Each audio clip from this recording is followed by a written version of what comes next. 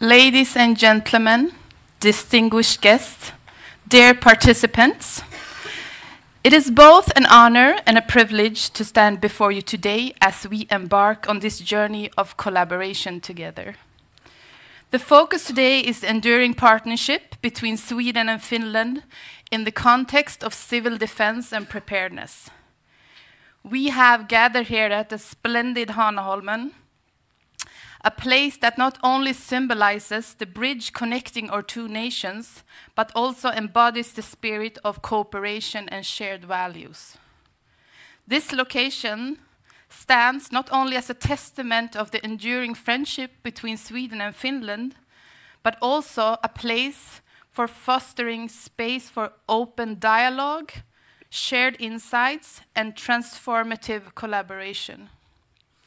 The Hanaholmen Initiative, as a platform for discussion and action, plays a pivotal role in the strengthening our mutual crisis preparedness. It serves as a model for how two nations can come together, pooling resources, knowledge, and expertise to address the complex challenges of the modern world. In this unique and dynamic environment, we will witness remarkable presentations and engage in enlightening discussions together. Our distinguished speakers and participants, hailing both from the private and the public sector, represents the very essence of this collaboration. Being a part of this gathering is not just an opportunity, it's a true privilege.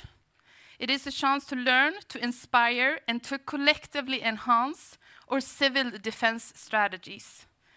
The value of this collaboration goes far beyond the presentations we will hear today here at Hanaholmen. It extends to the partnership forged, the innovative ideas shared, and the friendship that will develop. My name is Minou Sadeghpour, and I will be your moderator here today.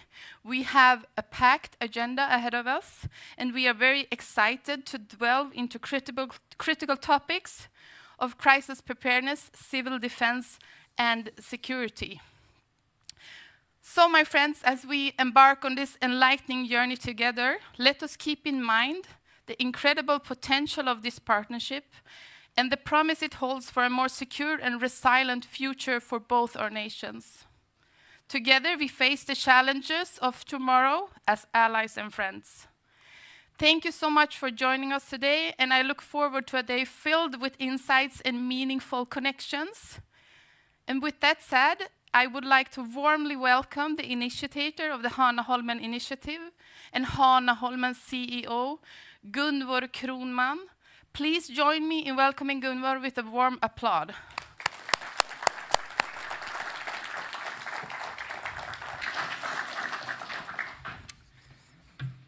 So, good morning, everybody, dear ministers and dear summit delegates and everybody else.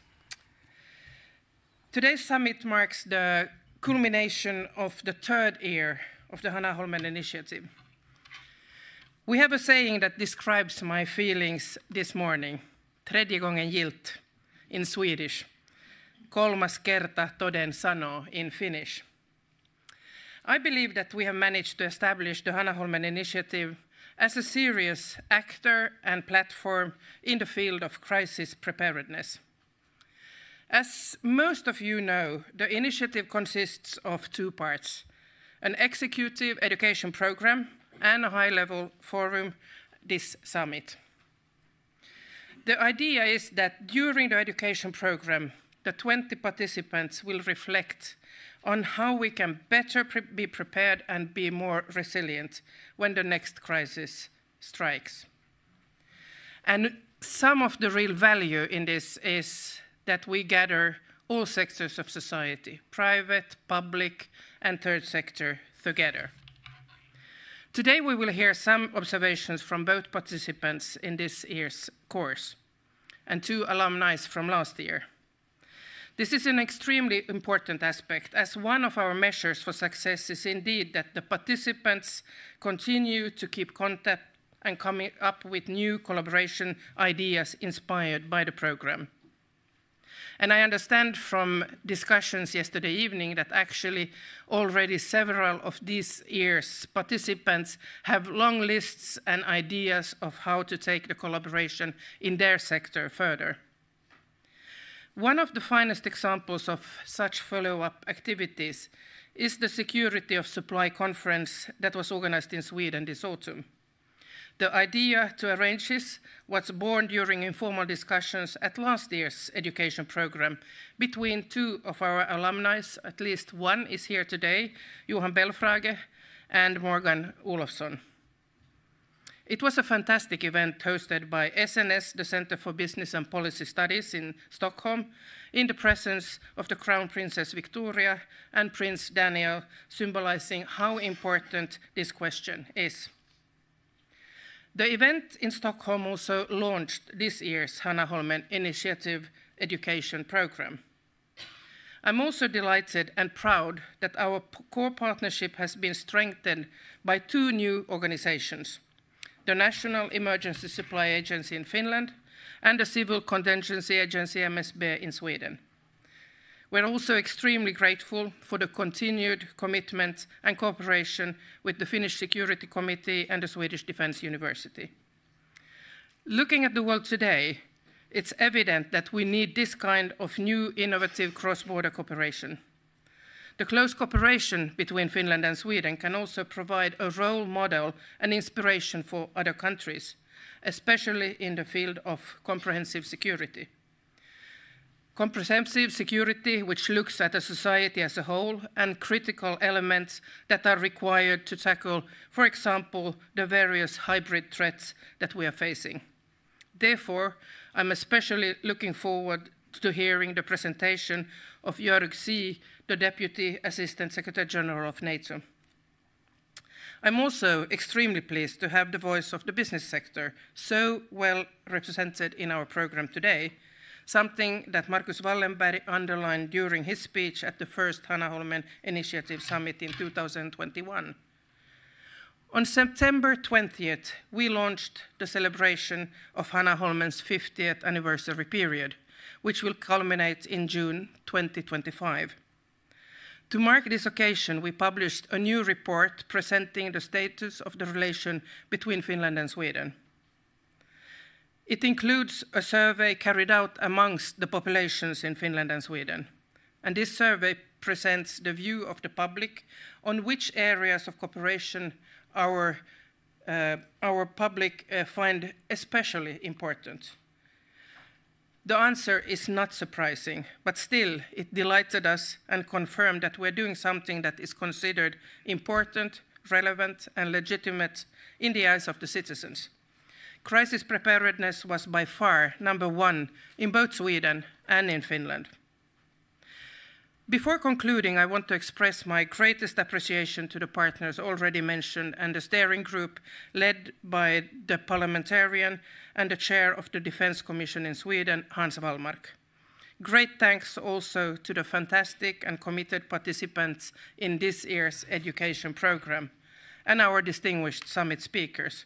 I wish us all a very successful and inspiring summit. Thank you so much.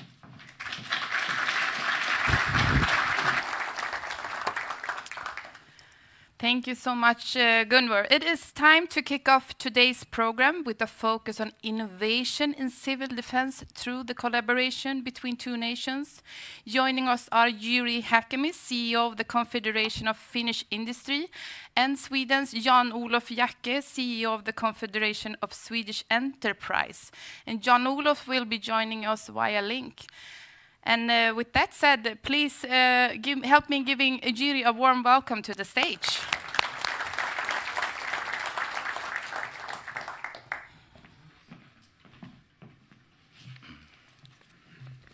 Good morning to everyone and good morning to Jan-Olof to Stockholm.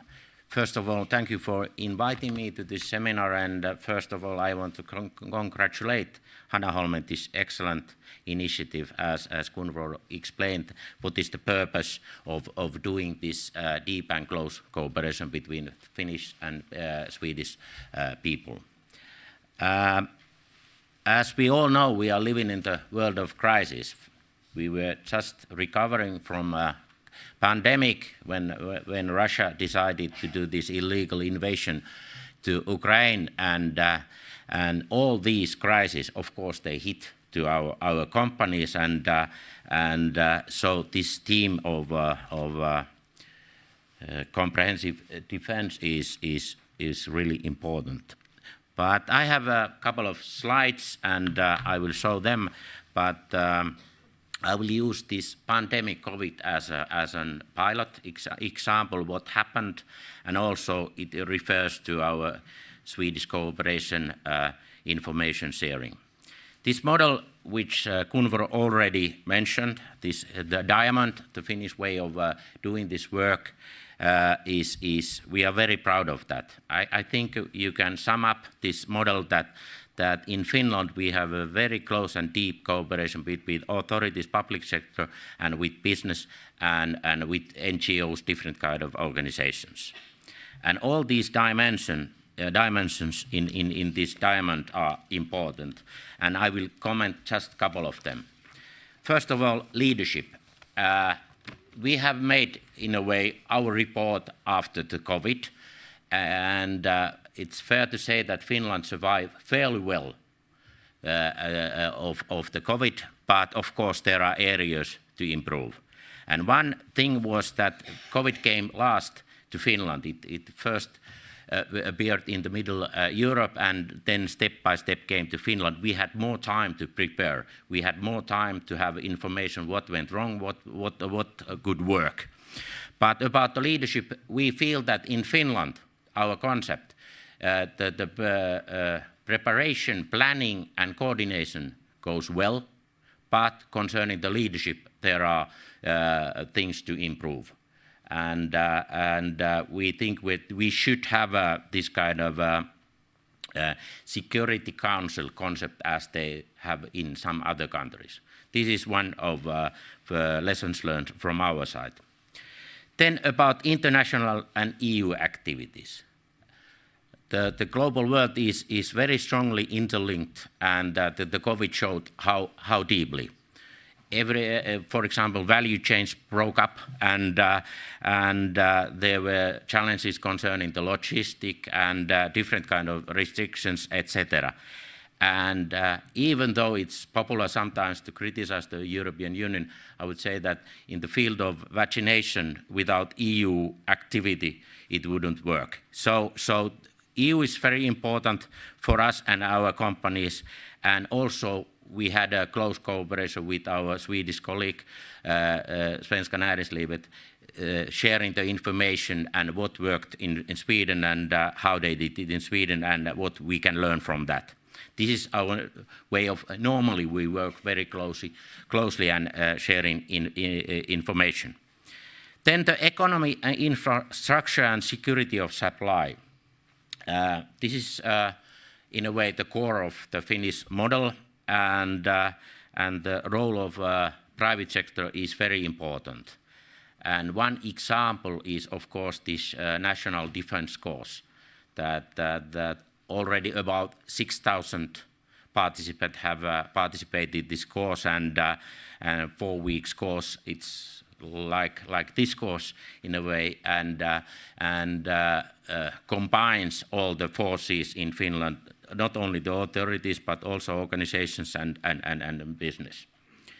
So as I said, that we want to sustain this model as it is, and there are some kind of ideas on European level to make new legislation, new directives, but we feel that this kind of model, which is based on the voluntary and voluntary cooperation, is very important.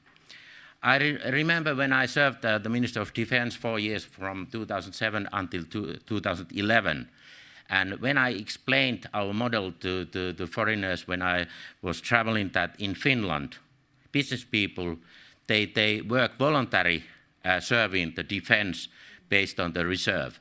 That, for example, expert in ICT, expert in cyber, expert in logistics, and they were really surprised. And this really shows the defense will what we have in Finland.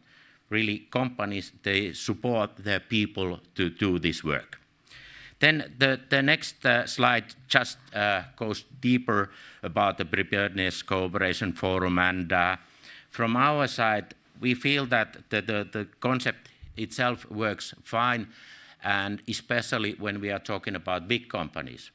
But if you think about small and medium-sized companies, they don't have that kind of expertise to predict what kind of accidents or what kind of challenges they might have. For that reason, we have, as an organization, the Confederation of Finnish Industries, we have started webinars once a month to our members about different kind of challenges. Last week we had concerning the energy, because we know that what happened concerning the gas pipeline and the winter is coming, what kind of things they should prepare, and next week, not next week, but next webinar will concern about hybrid, what kind of challenges we have in that field.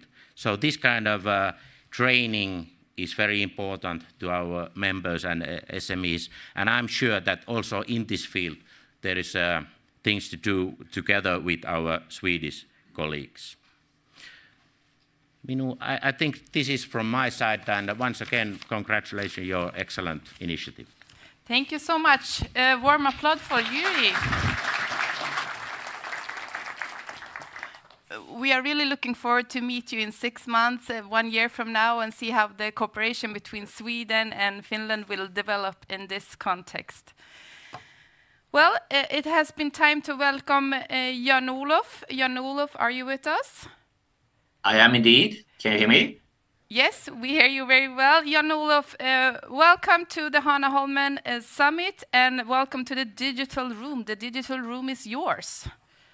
Thank you so much, and thank you so much for inviting me. I'm sorry I couldn't join you today at the beautiful Hanaholmen, but hopefully the digital world will serve us well.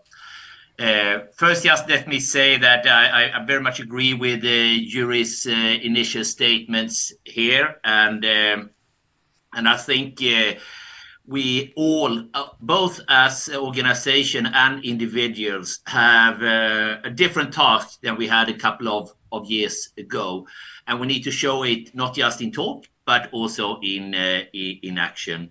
I'm sure that, having been sitting here a couple of years back, I would not have invested the same amount of time in, for instance, taking a chairmanship of the Swedish non-profit organization Folk och Försvar.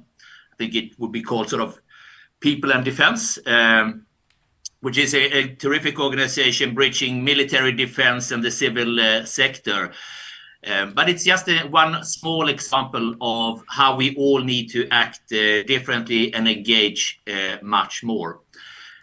We clearly find ourselves in times of complex and serious security threats, both domestically and internationally. The challenges we face today are evolving at a completely unprecedented pace, both from natural disasters, terrorists, cyber threats, and other emergencies are becoming more complex and increasingly more unpredictable. That does take cooperation at many levels. It takes cooperation between the state and the business sector. I think that is a crucial factor in addressing these challenges. And Swedish enterprise, the Confederation of Swedish Enterprise, have been advocating for long the value of a platform where we can share information, share experiences between the state and the business sector. Therefore, we are very, very glad to participate in the recently inaugurated cross-sectorial business council for total defense issues and preparedness. This was initiated by the government and the Minister of Civil Defence, Carl-Oskar Bolin, who will join us a little later at stage, I believe. And the council, I think, has a great potential to develop into something really important for our robustness and preparedness. We are still at an early stage. I think we should all sort of agree to that. But there is no question about the potential a collaboration like that can have. And I was inspired to see on the diamond that Jyri showed, the Preparedness Cooperation Forum. I will call you, Jyri, on that one and see what we can do also better on the Swedish side. We also participate in a number of government inquiries that aims to establishing new formats for coherent security of supply systems. And I think the role of business community is crucial in the new structure. I think we all understand that, but it's important that we take it really seriously. With strong companies, we also have a much better foundation for a robust preparedness as a nation. And there is so much to learn from where you are on the Finnish side, not least when it comes to the Finnish National Emergency Supply Organization. So number one, cooperation is between state and business sector. Secondly, cooperation between our countries and the business sector in our countries is essential. By working together, Sweden and Finland, I'm sure, will be better equipped to tackle the challenges. And three, we have a long history and shared interests, shared challenges. We have a strong collaboration with EK, the Finnish Confederation of Finnish Industry, in so many other topics. We have a long way to go when it comes to develop it in full in this particular sector of robustness, preparedness. But cross-border business organization cooperation with our friends will be very important going forward. We have started, and we have a good starting platform, but I think it's fair to say, and I think Jyri would agree with me, we still have a long way to go. But just a couple of brief examples. We, in connection with the NATO discussion a year and a half ago now, we worked very closely with EK. One of the results was a shared and joint article published in both countries at the same time, which just demonstrates how closely we look at those topics. We also maintain a very regular dialogue with Finnish industry, as well as with our Nordic colleagues, such as Confederation of Norwegian Enterprise, Danish Industry, etc. And at one of our meetings last year, we had a very informal and good discussions with the Chief of Staff of NATO, Stian Jensen. And in only, I think, a month and a half time, we have a new meeting with our Nordic presidents and CEOs, where this topic will again be on the agenda.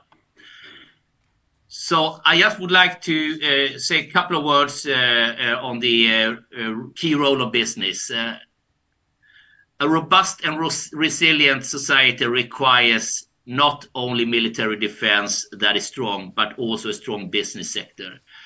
This might seem obvious to many of us, but the insight is crucial. Companies form the foundation of the civil part of the total defense system. And this means that building security requires understanding of market conditions, and strong companies help us build strong resilience.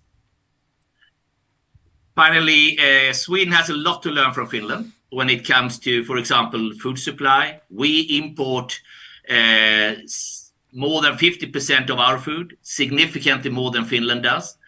Does that mean we should have an aim to become more self-sufficient nationally? Maybe, maybe not. But it does serve as a reminder to us that we need to plan for how to, in a crisis, maintain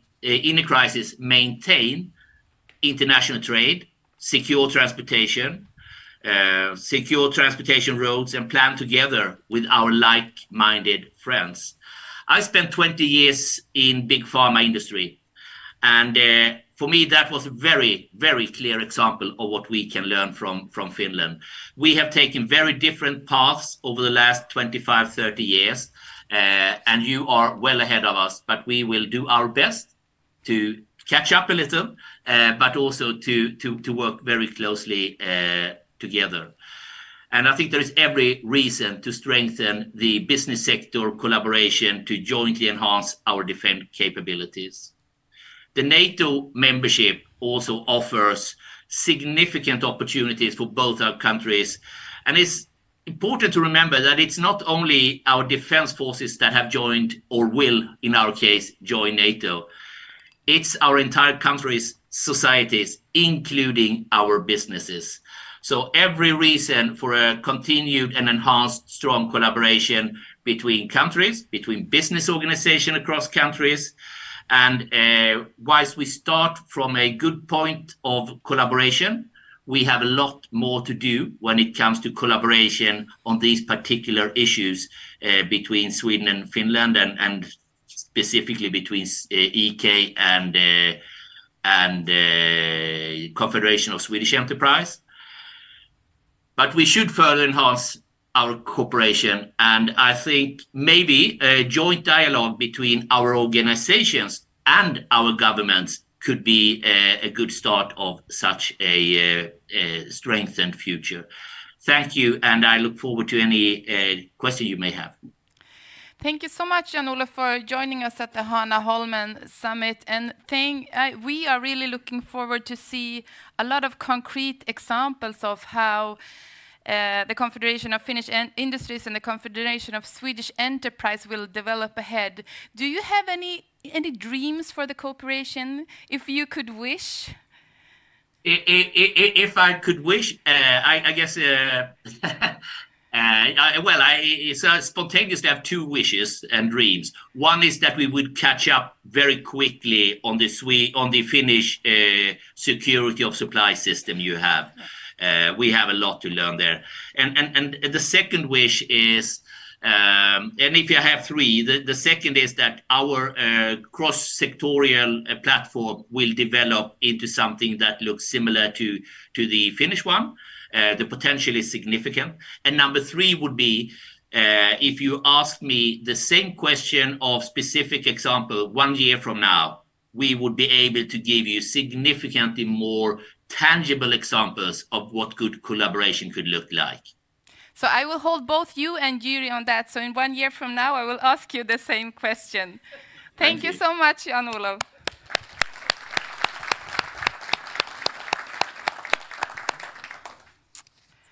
Well, it's time to move on in the program and take the advantage to listen to some real-life examples. First of all, we have Jarna Hartikainen, Head of Preparedness Planning at the National Emergency Supply Agency. She is here to share insights into common stockpiling practice. We have Edvin, Resebo, CEO of AMEXCI, who will showcase modern and innovative technology that enhances crisis preparedness. Please join me in welcoming both Edvin and Jarna to the stage.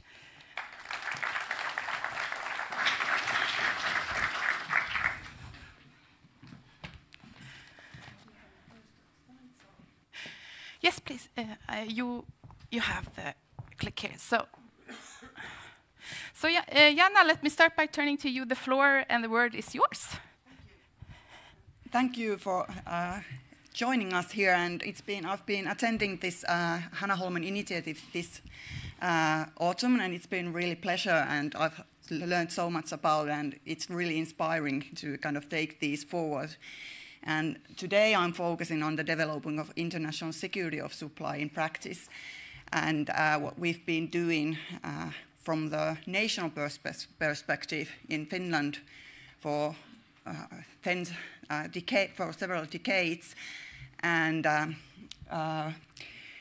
what we like to kind of understand in the big picture, that the stockpiles are one element in the toolbox that covers our broad range of possible ways of how we can do public-private collaboration and preparedness in action.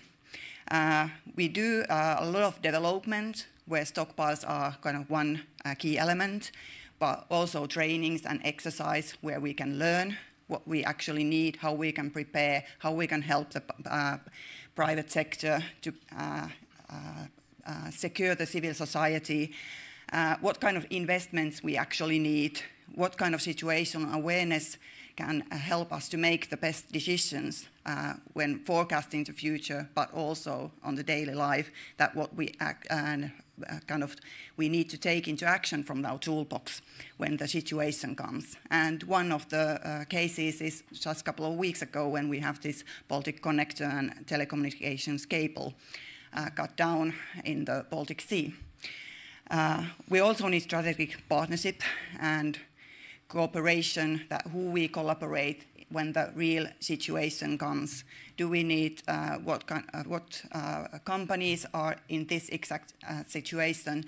But to prepare for that, we also need to know what the international parties are who might be involved, so we can immediately start the cooperation. So preparedness is a very key, essential part when we think what actually needs to be in place and how stockpiles can kind of support this whole picture of preparedness.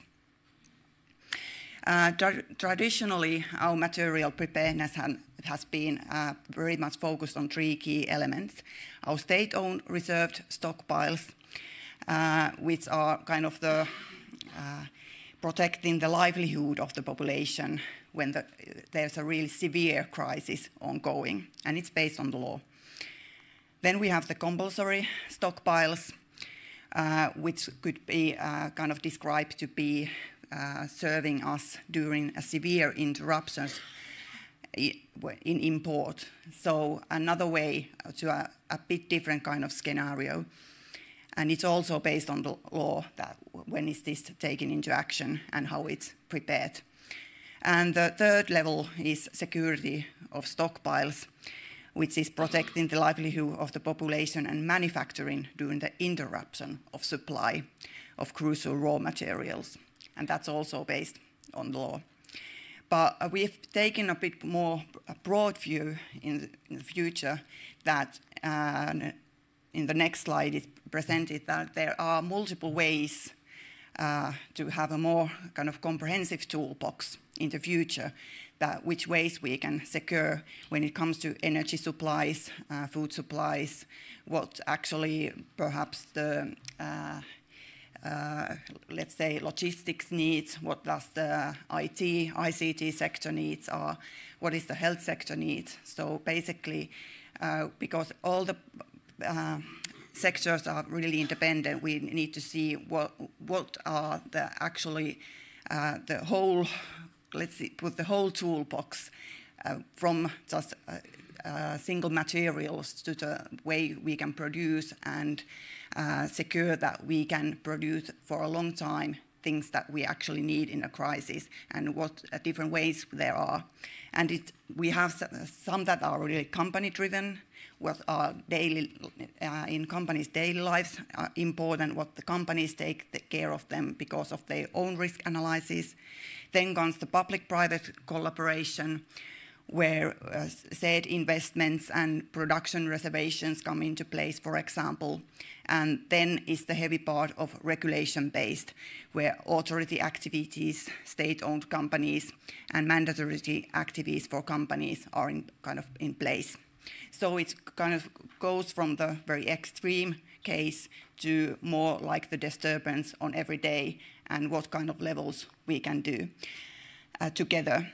But when it comes to securing this in Finland, we also want to, because we are working in the global context, we have this critical Nordic flows study on what kind of supplies we actually have in common that are for all the Nordic countries, and what we can there kind of expand our knowledge and actually take it into practice, how we can secure the supplies together with the Nordic countries, and especially in this bilateral collaboration with Sweden.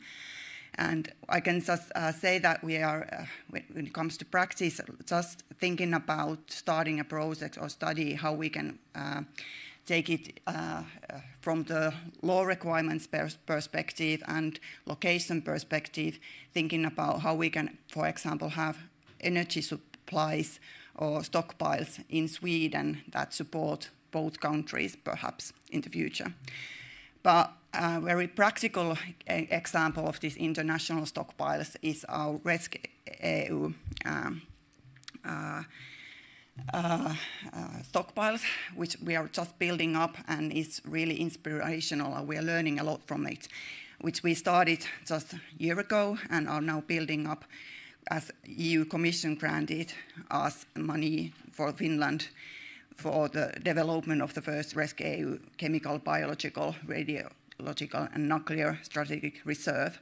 And it's a collaboration between several authorities in Finland, and which we are learning a lot from right now, and what kind of materials are needed and how should they be placed and stored in Finland, and how it can be delivered among the EU countries in the future across, well, all the EU member states, and also possibly outside Europe as well. What we've kind of learned so far, and then what kind of capabilities we need and what we are actually building up right now, is the materials and how they should be placed, what kind of strategic partnership we actually need to execute this, how the materials should be managed, how we can meet the requirements to meet that on time, what kind of training and practices we actually need. So this stockpiling actually goes to the trainings and practices and exercises level as well. So we can't kind of separate them. They all are attached to each other.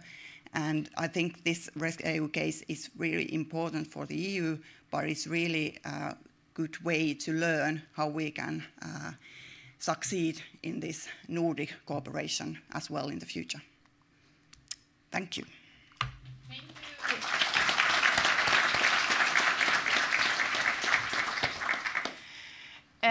Edvin, please take the stage. And Jarna, when Edvin prepares, I have a question for you. Usually when I have a Finnish colleague or friend on stage, I ask them what they can provide Sweden in terms of knowledge and cooperation.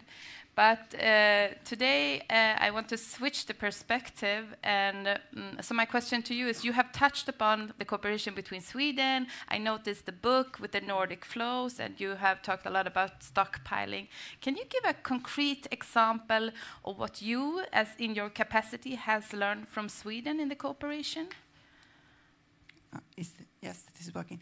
I think it's really interesting to see what our Swedish colleagues are interested in, because Sweden is kind of can think about them from the beginning. We have several things that we can actually we need to think how we actually need to do in the new times, as the supply chains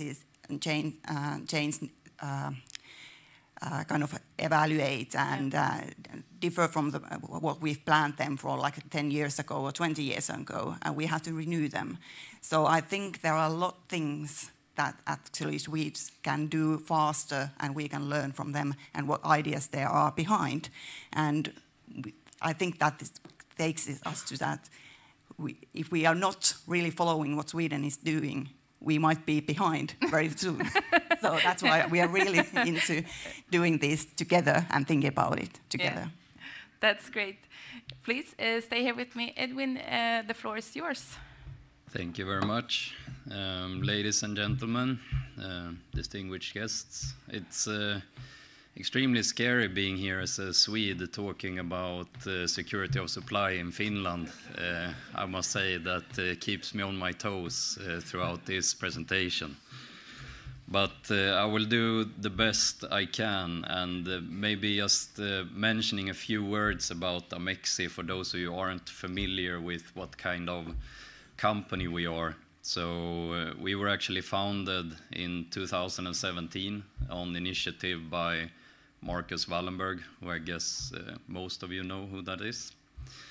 And the idea was really based on a feeling that we are falling behind in terms of adopting new manufacturing technology in our Swedish industries, or I should say Nordic industries, because the companies that came together and founded AMEXCI in 2017 are indeed Nordic industries. So you can see kind of the range and the breadth in terms of the industrial applications that we are working on a daily basis. And I mean, initially when we set up, I mean, it wasn't clear that we were gonna expand into Finland, but we realized that there is actually a real relevance in being close to, I mean, the Finnish industries and the needs that are here in Finland. So 2 years ago, we set up a subsidiary in Tampere in Finland, which is also set up with a production capacity. So that has the possibility to support companies in research development and really finding good cases. And I mean, this type of production technology requires a very specific infrastructure. It's very capital intense in terms of the technology and the machines that you need to do this. And initially when we started, I mean, the idea was not that we were supposed to work with security of supply. That was not really the idea. It was about working with engineers and finding very smart new solutions on very complex products, etc. But what's the beauty of this technology, or at least as we like to see it? I mean, it's not about printing small little plastic parts. It's really about printing really big metal parts these days. So you can see the technology, we're basically using a fiber laser and fusing metal powder into a solid metal, which is as strong or stronger than cast or wrought material. And this opens up completely new possibilities. I mean, imagine being able to print an entire engine block for a truck or similar, or a missile body for a very specific application, where it becomes crucial to own this IP and also own the sort of production capacity, because that gives you the flexibility to also produce what it is that you need in terms of a crisis. And that's what's good with this technology, because you can mobilize it very fast. So, I mean, you can just see another example of something very complex that we could manufacture using this technology. And I mean, if we look at it from a very basic point of view, I mean, if you have a production network that operates with this type of technology, and the input, kind of the feedstock that we need is metal powder, and that metal powder you can then utilize for, I mean, if you want to use something for a truck, for an aircraft, for whatever. And it doesn't necessarily have to be a military application. It can also be a civil application. And I think we've seen some really good examples where this can be used. So this use case is actually on the Saab Gripen fighter, which arguably is the best fighter in the world. And I mean, I'm not biased at all in this case. So we cannot for our life understand who would buy something else than this amazing aircraft. And I mean, the idea in terms of the supply chain, I mean, it's very simple. I mean, there are a lot of crucial parts on these aircrafts which gets damaged when you're in the forward operating base. And having an aircraft on the ground is extremely expensive, especially when you are being in a situation where you need the aircraft. So how can we solve some of these very simple issues and get the uptime on the aircraft? So in this case, it was about, okay, can we take a damaged hatch on the exterior hull of the aircraft? Can we scan it, print it, mount it, and then get the aircraft up in the air again within a span of 24 hours? And what's even more controversial in this case, it's replacing the metal part with a polymer part. And, I mean, it sounds ludicrous. I mean, could you really do that and get an aircraft up in the air again? Well, I mean, the basic kind of idea around this is very simple, but you see the white patch on the rear end of the Gripen fighter's aircraft hull, and that is actually a 3D printed polymer part that is flying in a real life scenario. So this really is a game changer in terms of how we get uptime on our equipment, because in the end, I mean, the fighter pilot in this case doesn't need, I mean, 300 hours of operation. Maybe you need 20 hours or whatever just to get the aircraft up. And it sounds very simple. I mean, from a basic perspective, it's about, okay, scanning, printing, mounting it, and getting it up. But if we look at the regulatory side of this, I mean, it took us 3.5 years from the first scan and test to get the airworthiness approval for this hatch. So 3.5 years, 13 airworthiness approvals later from LFV, the Swedish Luftfartsverket, and also approval from the pilot, because, I mean, the pilot is in command in the end and doesn't want whatever mounted on the aircraft. But the only requirement from the pilot was to choose something behind the air intake in case things went south.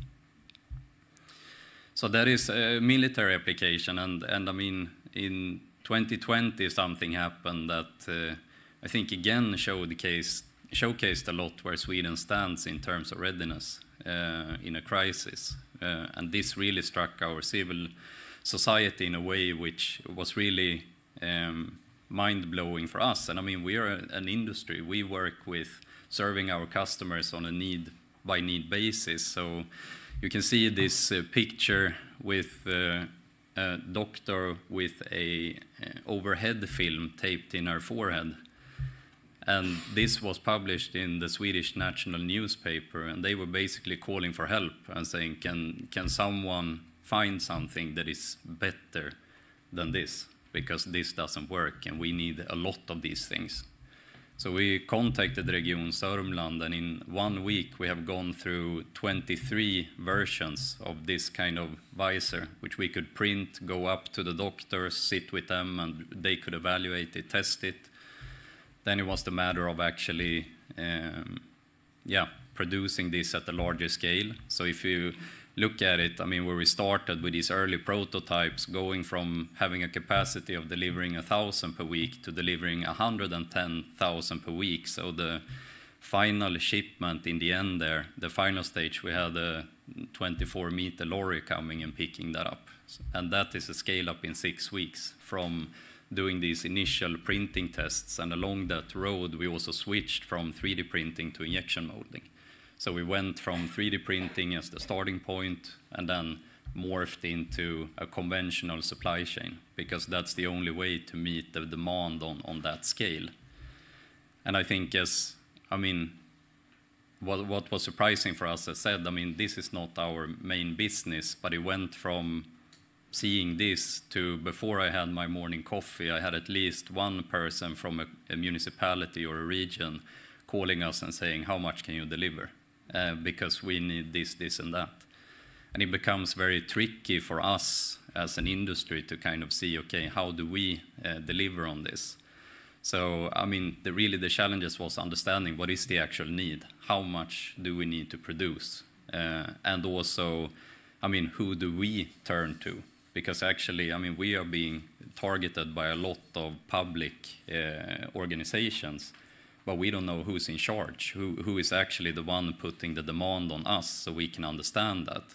The solutionizing factor for us was when we got in contact with the command center that was set up on Karolinska in Stockholm, because then we had a clear voice, a speaking partner that said, okay, but this is what we need right now, and we want you to focus on this. And that was really a key important thing for us as an industry to understand where we can play a role in all of this.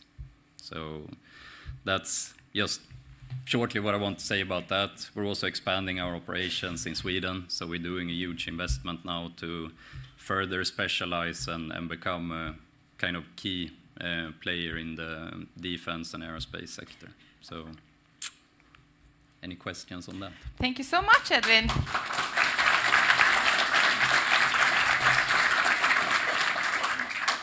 Please take a seat next to Jarna. Jarna, from a NESA perspective, do you believe that this type of technology that Edvin is representing will be crucial for the stockpiling process in the future? I think it's really a good way to kind of have this ability to adapt to different kind of situations. So it's definitely one kind of aspect we need to look into. Of course, we have to kind of see what is that actually companies need and is that they do in their daily life, in their daily production, and what is actually the needs that we need in crisis and how we can collaborate in them and what does that mean. So it's not a kind of easy situation to do a contract and, hey, let's do this, but definitely an aspect that we need to look into, and is one possibility of solving some manufacturing problems in the future. Yes. Edvin, do you believe that the flexibility that your company stands for and represents will be crucial for the public sector, both in Finland and Sweden? I mean, sometimes the public sector is not as fast-going as the enterprises. No, but if you've asked me 3 years ago, I probably would have said like, maybe. But today it is a different situation, and I mean we see how we are also involved in now more and more of the delivery supply chain to Ukraine, for example, where we can also clearly see that having this flexibility and meeting demands fast, it plays a crucial role. And this technology has a possibility to do that, but what needs to be done is really a proper inventory. Because today, a lot of the systems that we operate on, they were designed in the 60s, 70s, and the information, the data behind that, it's around, it's on 2D drawings, and to be able to feed it into this process and own the kind of IP around it, you need to digitalize that, and you need to understand, okay, which are our top 200 items that we would need in a crisis, and this inventory is not done.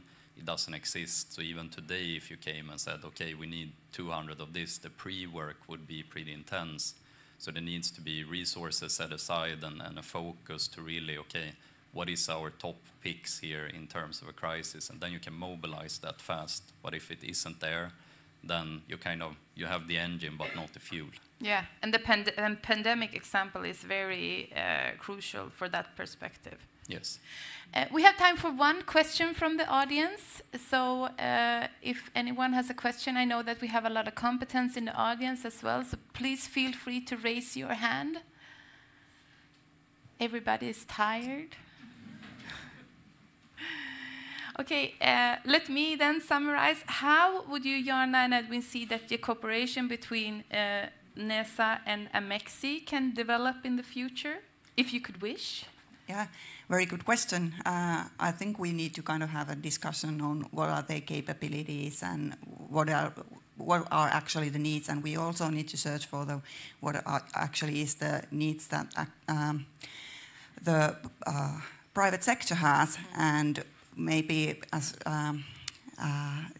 mentioned that we cannot really make let's say the supply chains are nowadays that you can't really make that good list on, for example, what ICT needs, what the logistics needs, because the list, if you make in a couple of years, it has probably changed. How we can make a kind of agreement, or what is the capability of serving in different situations, and how we can kind of make those limits and the flexibility. I think those are the questions which takes forward in the discussions. Yes, that's great. Edvin, any short comments? Yeah, I would say, it's not a singular company's task to do this, but if you are able to connect all the companies that are working with this technology in Sweden and in Finland, you actually get a pretty strong production network. And I think that's in the end the key factor there, to look at it not from a singular company perspective, but look at the entire capacity that we have in the Nordic region, and then it becomes a powerhouse. And I must say, I totally agree with you on the Gripen fighter. Great, right? Thank you so much, Jarna and Edvin.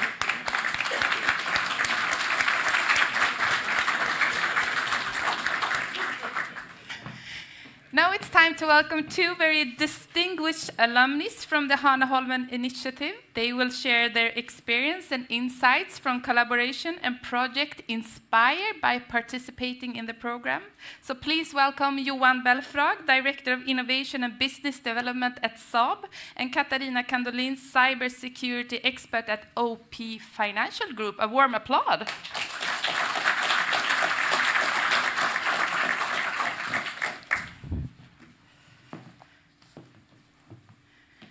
Johan, let me start by turning to you. You are both former participants in the program. Please tell us what was the best part of the program when you were a participant? All of it. All of it. Now, first of all, a great pleasure being here again, and it was a great honor being part of the program. For me, I think it was a great sort of learning experience and a personal growth journey in many aspects. I think both how the course was structured, that it was very much fast pace, and that you were actually challenged by all the organizations that you had the opportunity to visit with real cases to work on. And I think that sort of gives it a real educational purpose, that you grow with the challenge that you are put forward with. So that was, for me, a really interesting and sort of a good experience. And secondly, of course, the whole network that we still are in contact today through a WhatsApp thread. I texted Katarina the other day regarding an issue. So I think sort of creating a program that is very sort of anti-silo, which I think the Hanaholmen Initiative is really about, where you work cross-functional. That was very inspiring and something that I hope that we can do even better in our daily operations. So, yeah. I mean, it seems like the Hanaholmen Initiative, the essence of this is the anti-silo perspective. Do you believe that you can, you can take it back with you to your home organization and apply it on the Saab context? Absolutely. I think all organizations need to be sort of better regarding that. Yeah. So absolutely. Yeah. Katarina? Were you participating in the same year? Yeah, you were. Yes. Yes, we were. Yeah. Both last year in the second course. In the second course. What do you think was the best part of the program? I know this sounds very cute because I'm going to say exactly the same thing as Johan. But I also enjoyed the case studies because we were visiting organizations both in Finland and in Sweden. And for example, I remember visiting NESA, and we had kind of this exercise where we were getting envelopes, and then we were allowed to open the envelopes in a certain order, and you were a little bit, what's coming next? And then we were working both with Finns and Swedes on solving the problem. And it was really interesting. I really enjoyed it. And the other thing was, of course, the social networking. And this was actually a wonderful experience because I remember coming here to Hanaholmen early morning, and you meet a lot of people that you don't know from before. And this group, we just clicked. And I remember Per and Camilla saying that they were prepared to facilitate us and get us to know each other. But already on the first break, the noise was quite high because we were all talking to each other. And we worked really well together on the cases, but we also had so many good laughs. Yeah. So yeah, I really loved the course. So basically Per could lay back and relax and just watch the show? Yeah, he was on vacation. No, just kidding. That's great to hear. It seems like the networking part and the social structure is one of the big advantages of participating in the program. Can you give any examples of concrete projects maybe or concrete collaborations that has developed from the program? Do you want to go first or? As Gunvor said, I think it was really fun with the mix of people. And then I remember at the end of the course, I was sitting down together with Morgan Olofsson and with Per Lager, and we were saying, like, how can we bring sort of this spirit back home and do something more, where we sort of really wanted to take good examples, which is sort of action-oriented, innovative, and also utilize sort of the experience that we've sort of gathered, particularly during the COVID pandemic. How can we bring this forward so we actually increase the speed of transformation within crisis preparedness? And then we came up with this idea to do a high-level seminar, which ended up at SNS.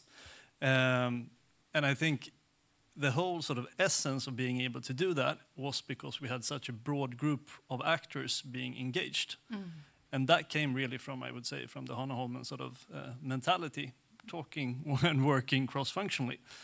In the end, I think it was super fun also that this also became not only a really great seminar to push sort of the topics forward, but also the initiation of this course, sort of the starting point for this course. So we sort of bound it together. So I think that's one concrete example of what came out of the program. So maybe from now we will establish something new here, the Hanaholmen mentality for the defense family and the defense sector.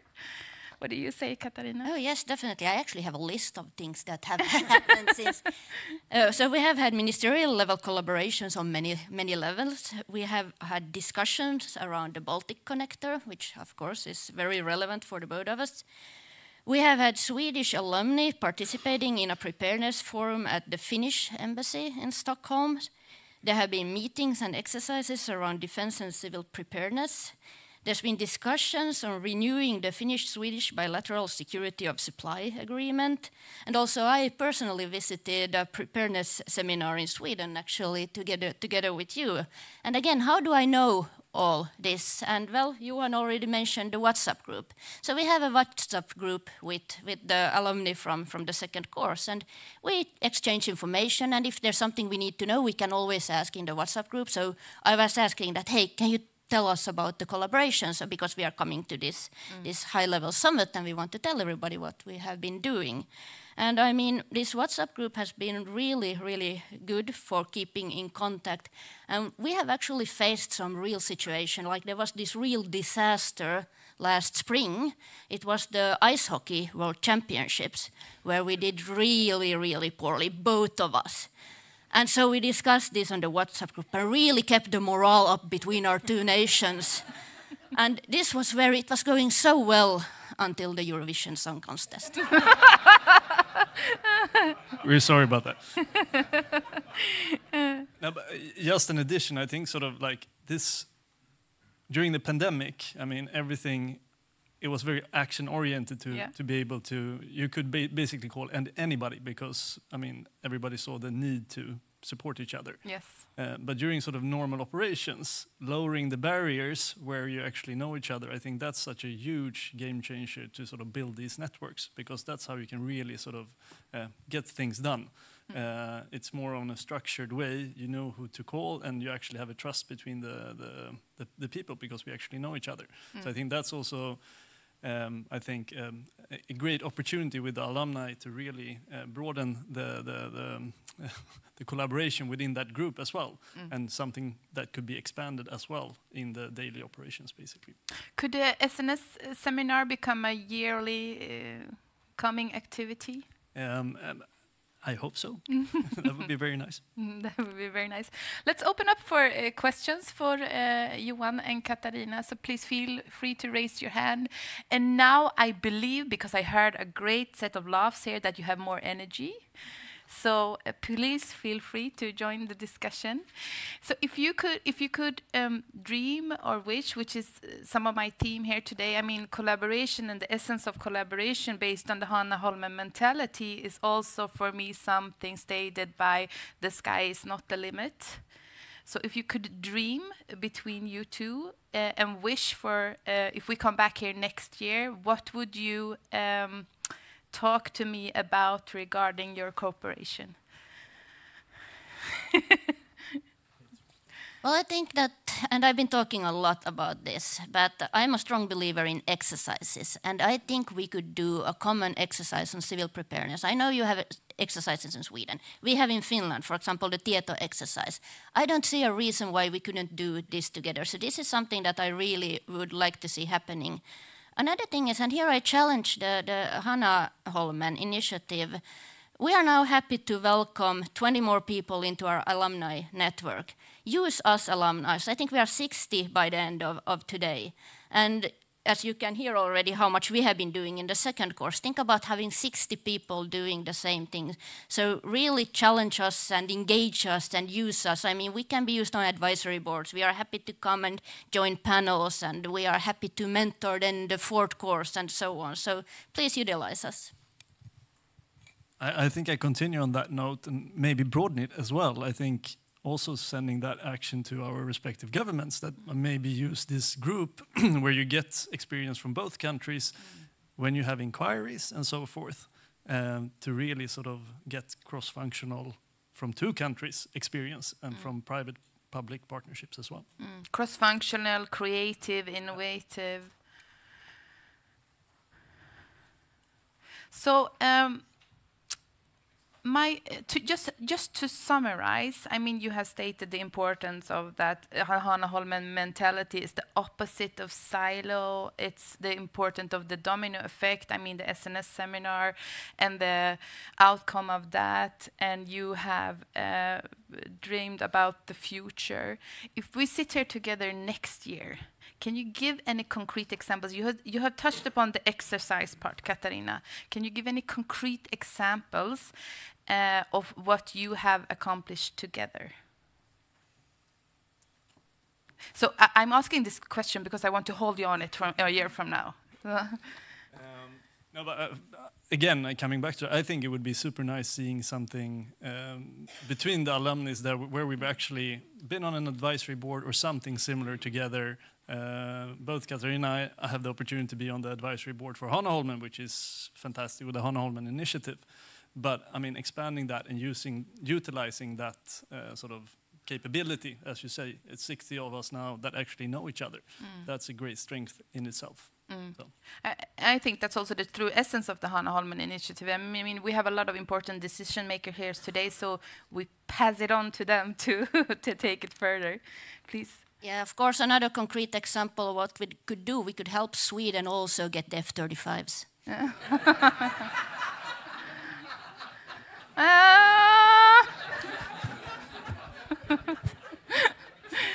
I don't know about that, but thank you for the advice.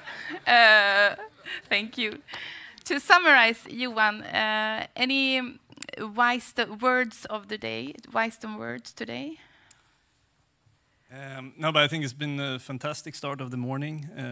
Really interesting discussions, and I think again, I mean, I'm a big fan of sort of bringing innovation and technology into the mix. I think the topics that Edvin brought up is super interesting. How do we make sure that we build resilience for the future together? And then I think it's so important that we utilize modern technologies. We really make sure that where will technology be in 5 or 10 years, and we really try to adapt our respective systems for that, so we can sort of stay ahead of the technology development, or at least stay in path with it. And be more flexible. Yes. Yeah. And actually, on a more serious note, I think that we should also stop to really appreciate and value what we are doing. Can you name any other 2 countries in the world that have such close ties and are such good friends with each other as Finland and Sweden? This is really valuable. So whatever we do, we should really appreciate this.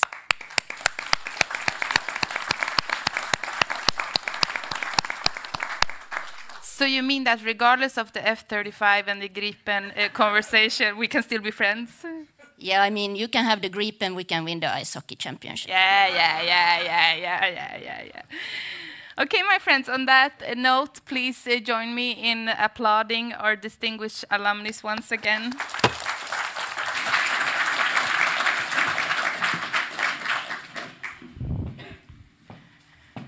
So moving on, we are very delighted to have as our next session a keynote address from Jyri, Deputy Assistant Secretary General at NATO, discussing the evolving security landscape. After Mr. C's keynote, we will have insightful comments by Axel Hagelstam, Director of Research and Analysis of NESA. And Axel will share his reflection with us. Please join me in welcoming the Deputy Assistant Secretary General to the stage. A warm applause. Sir, the floor is yours.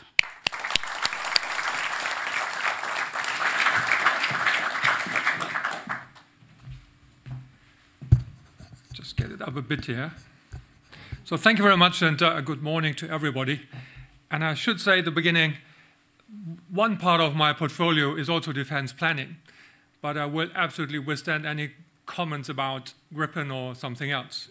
From a defense planning perspective, I would say as long as whatever type of aircraft it might be, it's combat ready and sustainable, we take it. But this is something else. My second point I would like to start with is really saying that's a privilege and again a pleasure to be here. And I just found out actually yesterday evening, it's the 3rd time now for me in totally different times, and I think this is something really worth mentioning over 3 years, and how the security landscape and especially also the relationship between countries has again changed and evolved. And my third point is just listening to industry, again, makes me very humble in terms of what industry can really deliver if, let's say, industry gets what they need in terms of a clear signal, a clear responsibility, points of contacts. And I'm also triggered actually to stray away a bit from my current topic today, talking about defense industrial base, talking about demand signals, talking about getting the right demand signal at the right time, clear communications between industry and others. I shouldn't do that because I think I will disrupt the agenda of today, but it's really one of the key topics in my responsibility back in Brussels to think about that as well when it comes to industry and how we actually foster our relationship with industry. Back a bit to resilience, and as I'm from NATO, you may not be surprised to hear that clearly our view looking into resilience is a bit different in terms of that our lens looking through it is clearly deterrence and defense. And we consider actually resilience, and this is not a question whether it's civil or military, as the backbone looking into successful deterrence and ability to deter and to defend. In the same way as our civilian populations depend on the provision of essential services, we just heard about that, such as electricity, communications, and health, just to give you examples, our military forces rely on these very same civilian and commercial infrastructure and services to deter and defend in times of crisis. So just imagine armed forces, an army, trying to deploy without accessible ports, aircrafts, railways, highways, or whatsoever dysfunctional, it simply won't work. So this is why it's so essential. This is, and I think this is one of the crucial lessons over the last years. Actually, we could have started a bit earlier, either 2008 or 2014. We started already, but I think the brutal Russian war against Ukraine just made it again very obvious what resilience really means. And just chapeau to the Ukrainian population, how they deal with it. We had the pleasure very often in our headquarters to listen to Ukrainians, to CEOs, how they make their own, let's say, supply chain more resilient, how this works, just amazing and impressive. But the key point is today, what's NATO's stake? What's NATO's role in that? Examples, I think, like the sabotage on the Nord Stream pipeline last year, or the recently detected rupture of the Baltic connector, just mentioned this morning, the gas pipeline, have shown that our infrastructure is absolutely vulnerable, and it can provide easy targets for our competitors who seek opportunities to exploit and openly display such potential vulnerabilities. This is why, a simple reason actually, but it's much more complex at NATO, that we consider resilient and functional infrastructure as a critical component of national collective defense, and resilience is just, let's say, two different parts of the same coin. In turn, we need to say this is not new. This is all firmly rooted in Article 3 of the NATO Treaty. So if you just read it again, it's just obvious. However, I think over 30 years of crisis management, a bit, let's say, focusing on different issues, it's not we have forgotten it, but clearly I think the focus was somewhere else, and I think this is one of the key observations. Resilience ensures that the three core functions of civil preparedness, and I'm just relating to the diamond model a bit, which is in my case a bit easier, the continuity of government, the delivery of essential services to our populations, and civil support to the armed forces, let's say the more simplistic way of looking into it. These core functions identified already what you have heard, I think, by colleagues before during the courses, which I really appreciate having that kind of joint courses to look into that, what we call the 7 baseline requirements, looking exactly into that, where we started following the summit in 2016 in Warsaw, just to take that as a measurement against each and every nation can look, let's say, about itself and how good it is, or maybe how bad at this stage, and how much more cooperation might be necessary in there. Notably, and I think this is interesting as my topic today is critical infrastructure, 4 of these 7 baseline requirements require functional and critical infrastructure, namely in the area of energy supply, communications, food and water, as well as transport systems. In simple terms, without assured access to these infrastructure and services, our militaries are unable to fulfill the tasks our allies give to them. So ensuring and protecting access to these facilities, ports, roads, just repeating again, railways, cables, pipelines is challenging, to say the least. Much of our critical infrastructure is inherently vulnerable, I said that, and distance is one of the big pieces, and accessibility. We are talking about thousands, if not 10,000 of kilometers of either cables, usually owned by the private sector, commercial sector, just not an easy endeavor to look into that. And there are a lot of cascading effects, I think, with regards to what does it mean for the military. So what do I mean with that? And you mentioned this morning, hybrid, cyber. I'm also a bit, this is my only point on WhatsApp, I really like it, but when it comes to cyber and vulnerability, something we need to look out sometimes. Just to give you let's say 3 examples. Citizens, you, me, may no longer be able to call emergency services if communications doesn't work. Train drivers may no longer be able to contact the stations they're supposed to reach. They simply cannot do that anymore. And even data processing modules and servers of energy operators might be affected, preventing them from delivering electricity. So I could simply continue with that list, but it's so obvious, and we just need to watch out. And an extra layer, and we heard it this morning, I wouldn't call it complication, maybe it's a bit more complexity, is all market-driven, listening to the industry. It's not owned by the state. I'm not saying it would be even easier or better just owned by the state. That's not the answer. I think the answer is proper communications, exchange, and to make the cooperation right. And this is where this initiative really, really kicks in to make that happen and to provide that platform. Just to give you a couple of numbers where we think we are NATO when it comes to relying on civil support, roughly, 90% of military transport across Allied territory travels through commercial means. 70% of military satellite communications are provided by commercial means. 85%, roughly again, of military requirements for food and water resources come from the commercial sector. I think this just underpins how big and how broad the interconnecting pieces are here. You could again argue that's not new if you go back a bit to the early 90s. And I recall a book from American three-star called Moving Mountains, talking about to get the equipment into Iraq in the early 90s. This was all about commercial shipment, all about commercial aircrafts. Nobody, not even our American friends, have enough, let's say, green aircrafts or green ships to make that happen.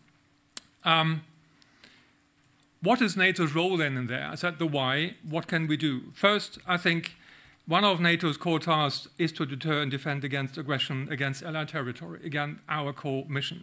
This includes aggression against civilian infrastructure, is a key part of it.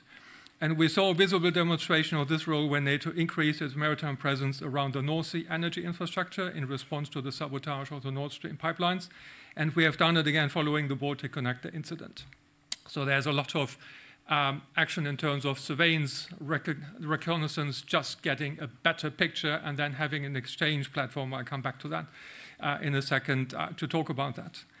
So one result was at the Vilnius summit that heads of state of government, so really the highest level, announced the establishment of a maritime center for the security of critical undersea infrastructure, what a term, to increase situation awareness and to enhance maritime presence for deterrence and defense. So this is exactly the forum I'm talking about, where actually the public, the private sector, the militaries under the head of Marcom in Northwood can talk to each other, exchange the picture, the intelligence picture, and have a better view on what is really ongoing. Second, NATO, I think, has a strong role in defining military requirements that can also apply to civilian infrastructure, and this brings me a bit back to the demand signal.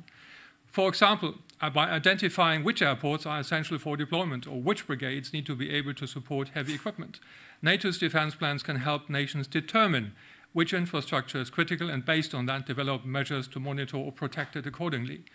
Why I'm saying that is, again, the sheer number of infrastructure and even critical infrastructure. And it really starts when you talk about, and when you talk with 31 allies, or 32, hopefully, actually, tomorrow, or even sooner.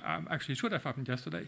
Anyway, it's about the sheer number of critical infrastructure we need to think about. And not every can be critical and totally protected. So we need to identify, we need to prioritize.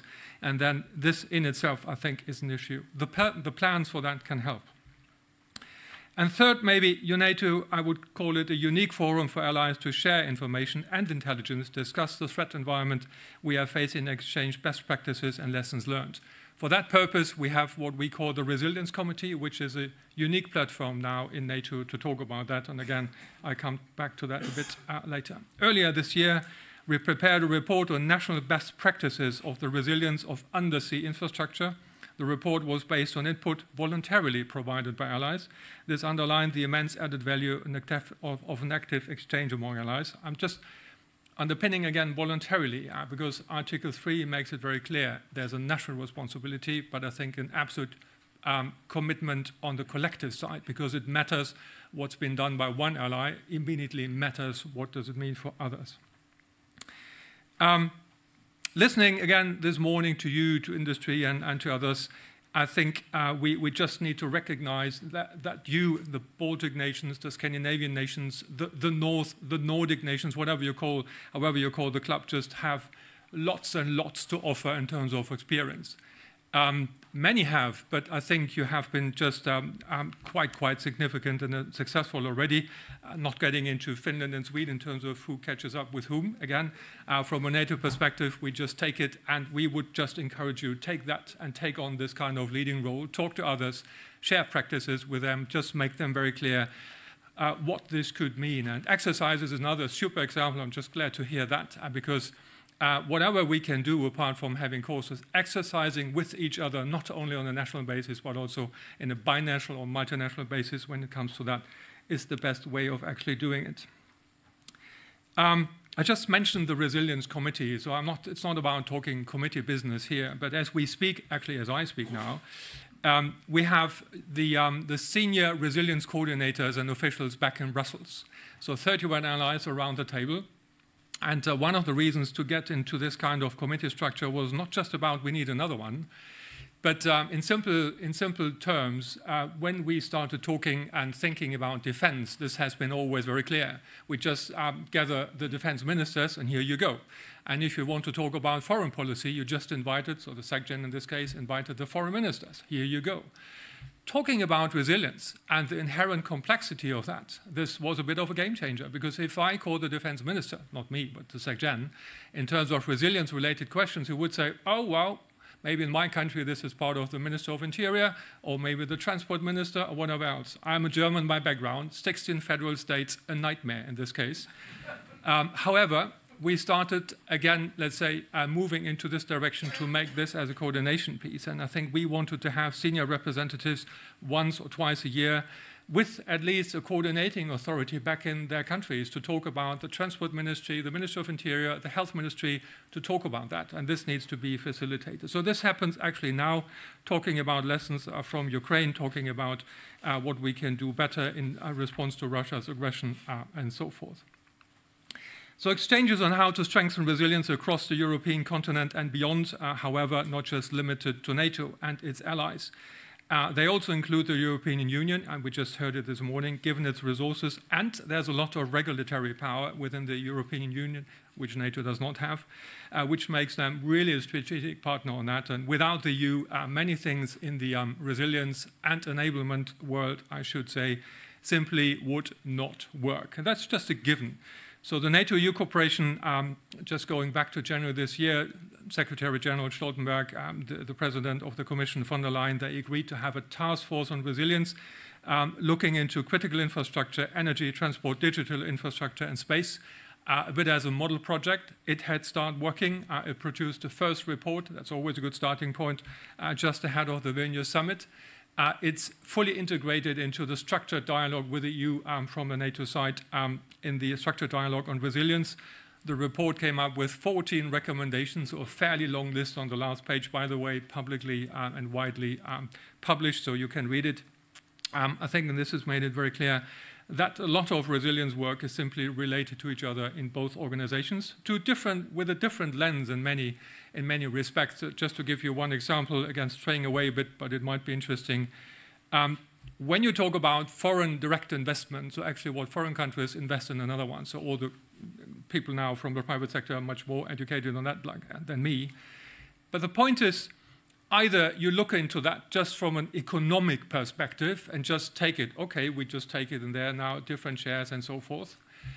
And for many in the EU, for good reasons, I think this is the key perspective, as economy plays a major role in there.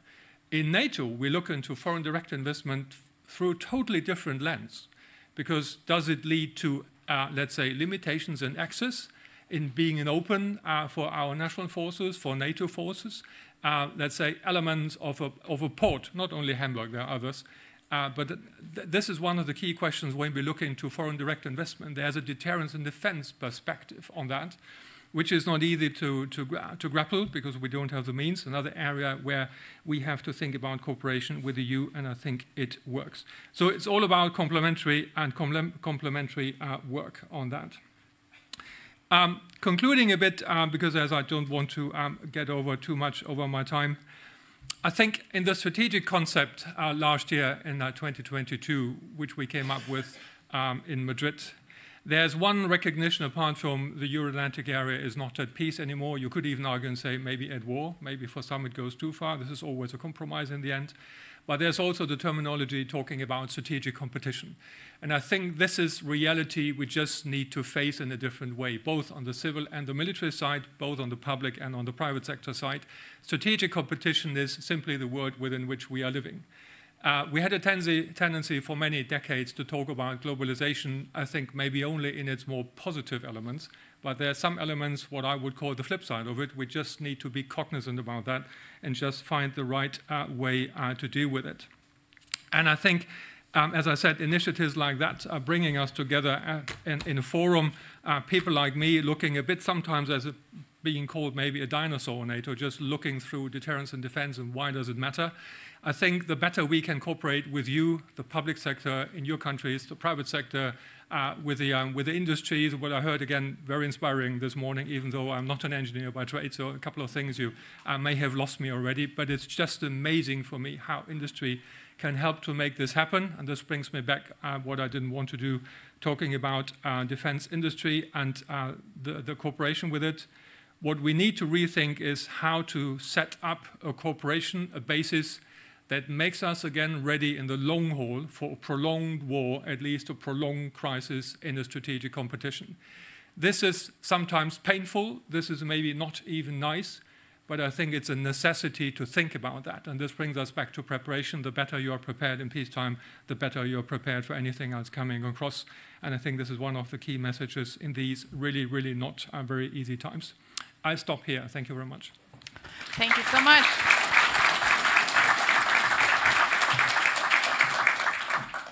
Please join me for one or two questions, and I will open up once again for questions from the audience. And now I really think that after this keynote, I think we have a lot of interesting questions.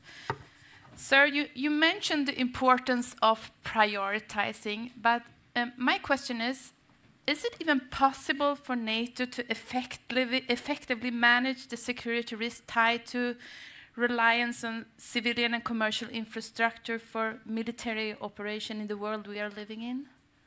So now the test is, the AC test is to operate it. Something I can as well? I think so. Here we go, it's on now, so I just muted it. The answer, I think, is a clear yes. But I think we just need to understand what really NATO can do. It's not, don't get me wrong, it's not ruling things. It's not just doing things in a different way with others for others. It's setting the framework. It's providing a forum. It's providing, let's say, a clear demand signal when it comes to what we need. It's providing clarity on what we think, what is required when it comes to our plans. So this is all setting the framework for you, other public services, for you, other militaries, for you, private sector, to set a framework within which you can operate. And I think this is a huge difference. So NATO cannot and should not take over that, but with that kind of framework and setting it and having the right discussions, bringing the right people together around the table, I think that's key to success. And in the Resilience Committee, for example, as I said, we had briefings from Ukrainians. We had briefings from companies like Maersk in container shipping and so forth when it comes to transport and logistics. So I think we can play a role in this civil-military cooperation when it comes to forum and setting framework. When it comes to the military as such, clearly this is the primary role. The mechanics are a bit different, but I think setting the forum, setting the framework, I think this is where NATO can play really, really a significant role together with the EU as, I think, 25, I think we are now in terms of membership. It's pretty much the same club. This is, by the way, looking on the map, having now Finland and then Sweden in NATO, I think the convergence of NATO-EU simply grows. That's just a matter of fact and hopefully makes our life in both organizations sometimes a bit easier. hopefully. Do you believe that the essence, the whole essence here today at Hanaholmen, the Hanaholmen Initiative is cooperation, and you had touched a lot about the importance of the cooperation between the allies in the NATO context.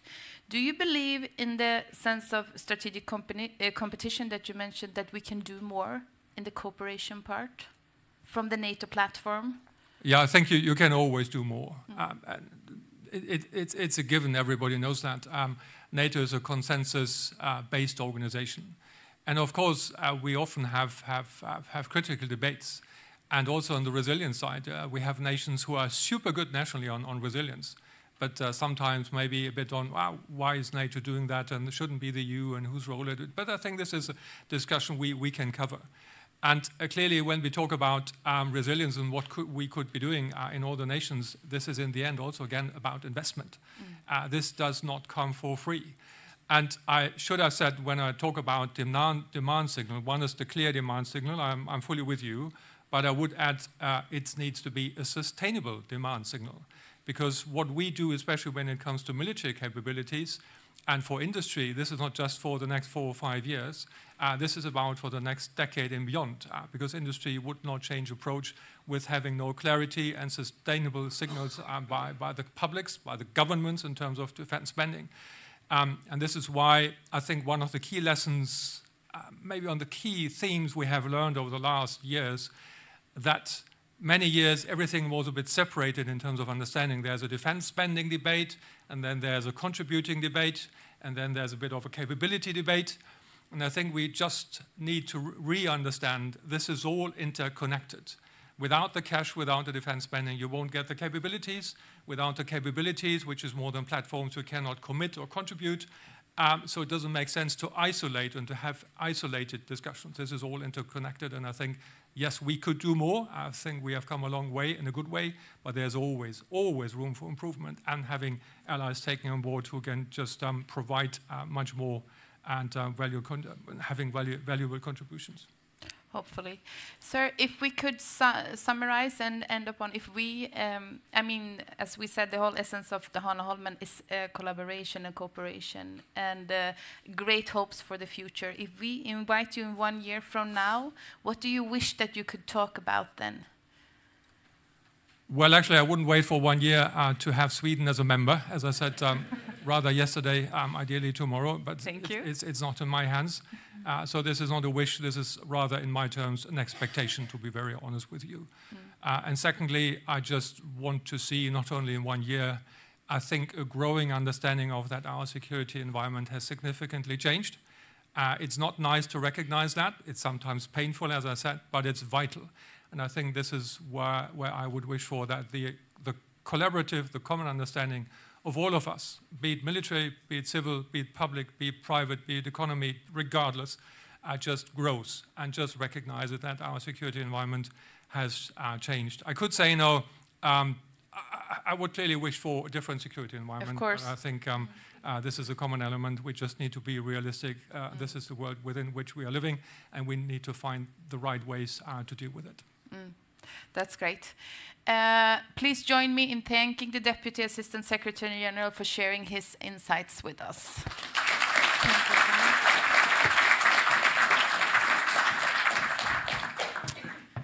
Now, my friends, it's time to give a warm welcome to Axel Hagelstam, Director Research and Analysis National Emergency. We give Axel a warm applause.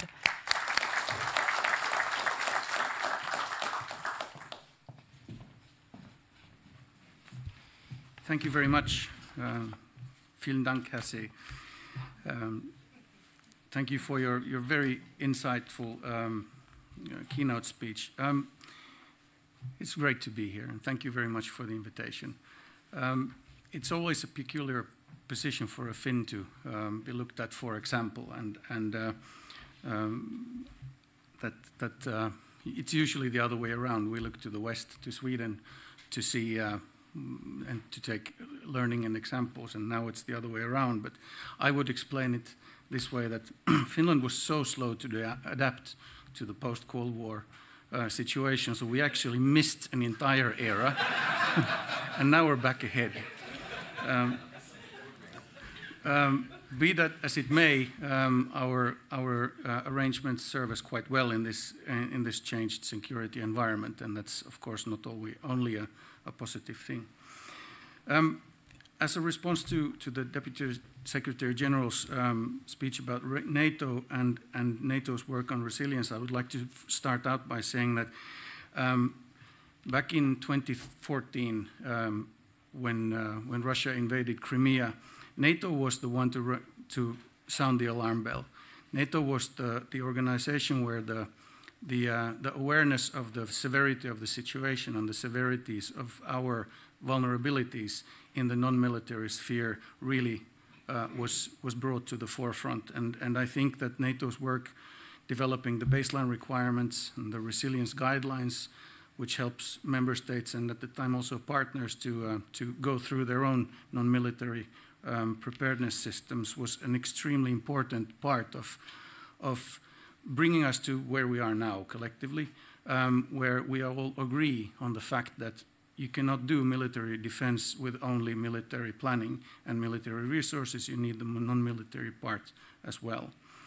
And we see that now with what the European Union is doing, developing directives and other initiatives, some of them legislative, some of them of other types, which really speaks the same language. Identify your critical sectors, identify your key vulnerabilities, and find solutions in strengthening them. And I think this is, at least in part, but to a great part, thanks to the work that was done at NATO in 2014, 15, and so on.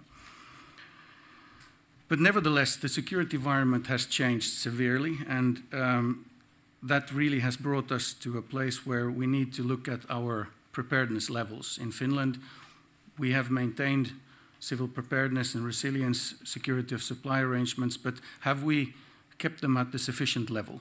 Do we have a sufficient level of preparedness for a potential period of isolation or severe disturbances in key value chains and delivery chains?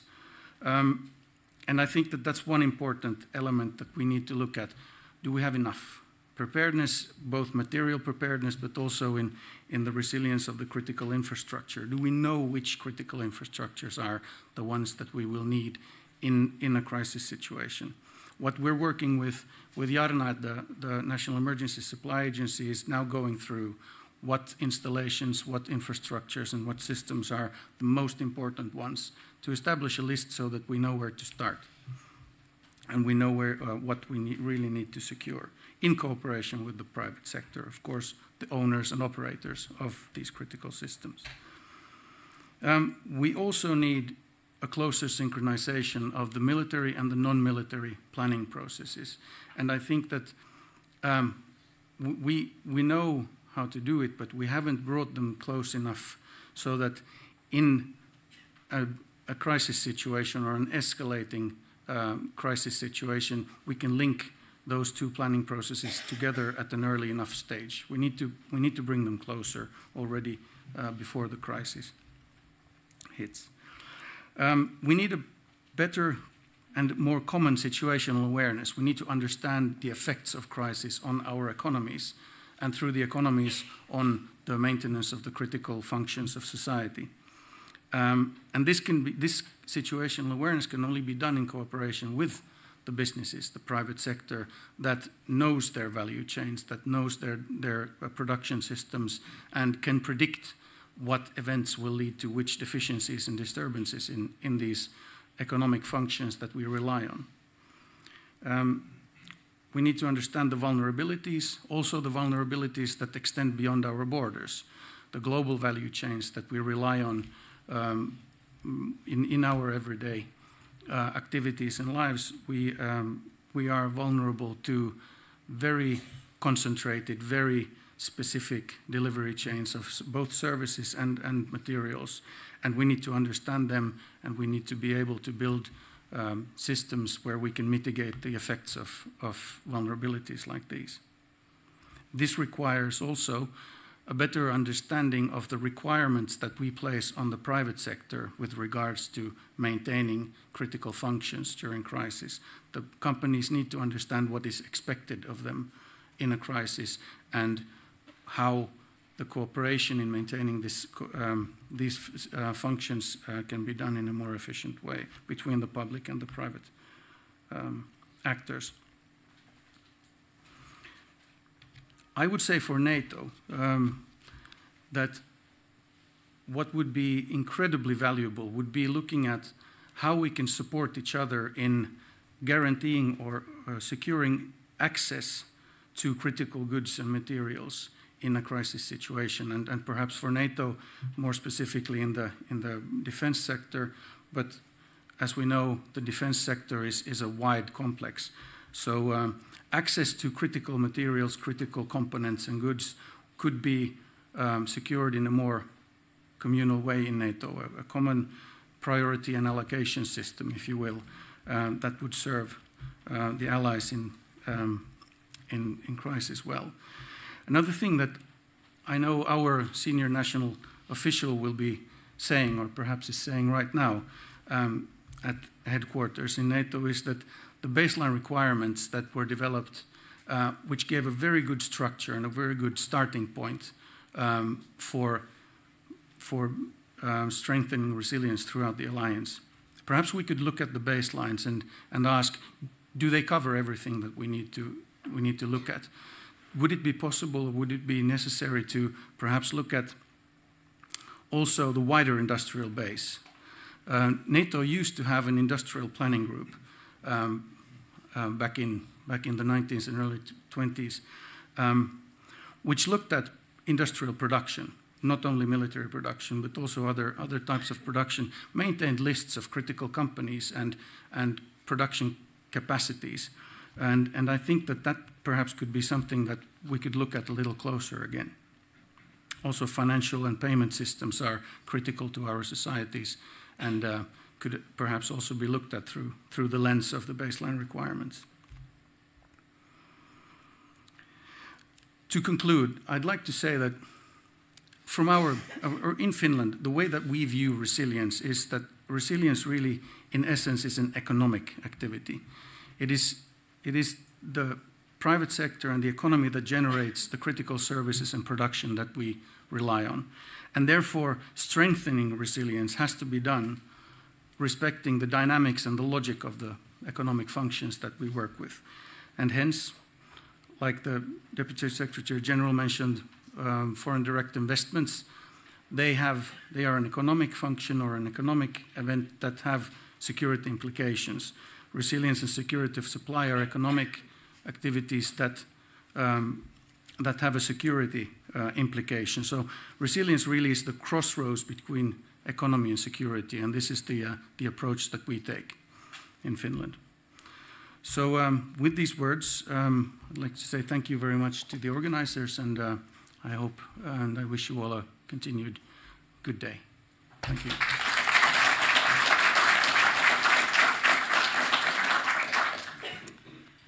Thank you so much, Axel, for important comments and your insightful reflections. You mentioned the importance of closer synchronization between civil and military planning, and also mentioned how complex it is.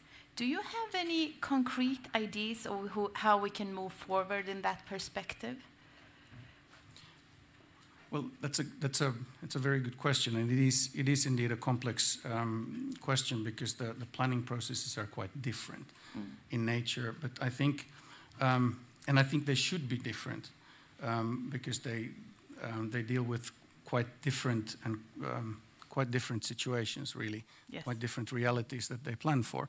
But nevertheless, those realities at some point in an escalating crisis will meet. Of course. And it's that place where those two realities really meet, where we need to already understand how to manage those that transition from a normal circumstance towards not normal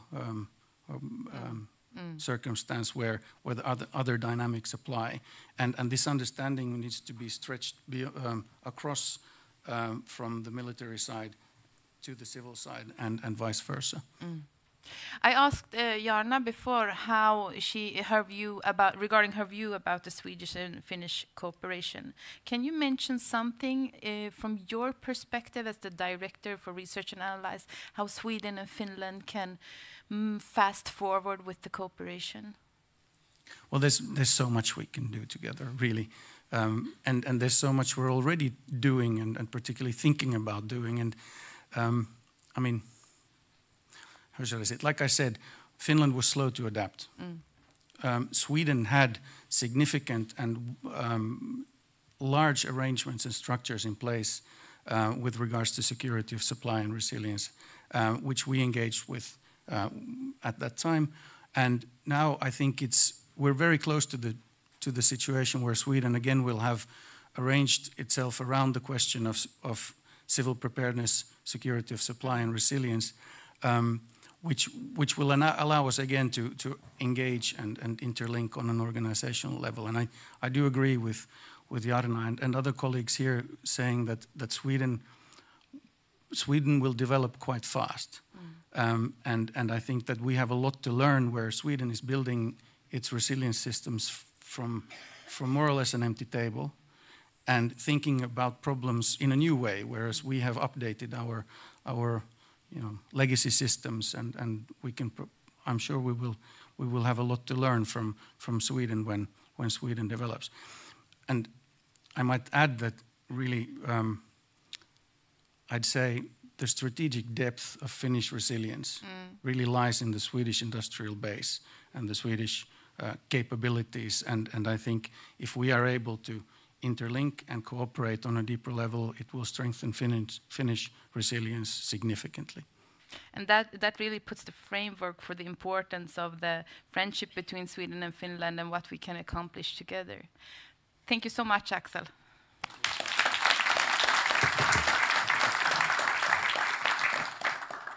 So now it's time to listen to interesting case examples. So please join me in welcoming Håkan Jyri, Managing Director of Scania Ukraine, to the stage.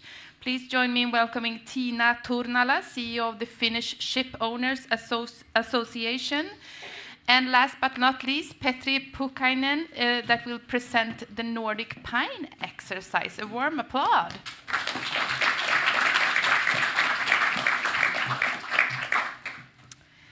So, Håkan, yes, I will wait so you can take your seats.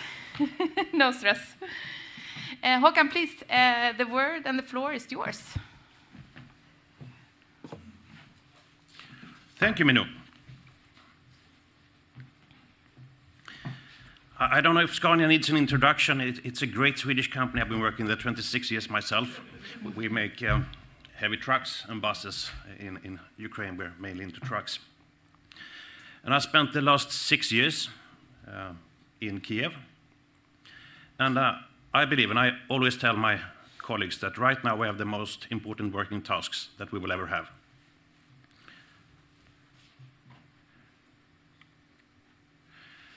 We started in Ukraine 30 years ago. We were never active during the Soviet Union, because then we were in a group with Saab. Defense equipment, we wouldn't work in the Soviet Union. But in 1993, we established ourselves in Kiev. At the same time, we established ourselves in Russia. The Russian business is gone, closed, but we are celebrating our 30th anniversary. And one of the first tasks was to build up a dealer network, workshop network around Ukraine. Mid-90s, we had several candidates. We particularly had a young, dynamic guy from Donetsk who wanted to establish a Scania dealership. We make tough controls of the people we work with. And this guy had been convicted of robbery, and there were rumors about rape cases. So he didn't become a Scania dealer. It didn't stop the Ukrainians from electing him prime minister and later on president. Maybe things would have developed differently if he'd been selling Scania trucks instead. But then we built up a dealer network. We had 12 points, one was bombed, so 11 right now. Major cities, major transport hubs all around the country. We were planning to open one in Mariupol 2022. And we had one in Donetsk, which we lost in 2014. So when we saw the troops gathering last year, we started to prepare. I mean, it's very difficult to prepare for something like this, but one of the important decisions we made was to move this data service from our main site in the Bucha district outside Kiev to Lviv. And this really saved us because we had the data left and we could continue to work. And we also moved out parts and workshop equipment from the places where we thought something might happen, mainly in the eastern part of the country. Then it came, this is from the 28th of February. We still had electricity at our main site, so we could follow on the surveillance cameras when the missiles started to come down. The picture to the left is our sister company, MAN. They had their office, 20 kilometers from us, completely gone, beginning of March. Picture to the right, it's our closest neighbor, logistics center, also blown out. People started to move massively towards the west. Roads were blocked, there were Russian troops, bridges were destroyed. We turned our Lviv dealership into a hub for evacuation. We evacuated some 124 family members out of Ukraine. They were met by the border by Scania families in Central Europe, mainly Czechia, Slovakia, Poland, and stayed there. Most of them are back in Ukraine now. Basically everyone are back in Ukraine. At the same time, we set up a hub for humanitarian aid coming into the country. And with the help of our customers, we could distribute that into Ukraine. But we lost control of this site close to Bucha. We got drone photos from the Ukrainian military, so we could follow a bit what happened. Russian troops came in, took over the office. And then it turned into no man's land. Everything around was basically bombed, destroyed.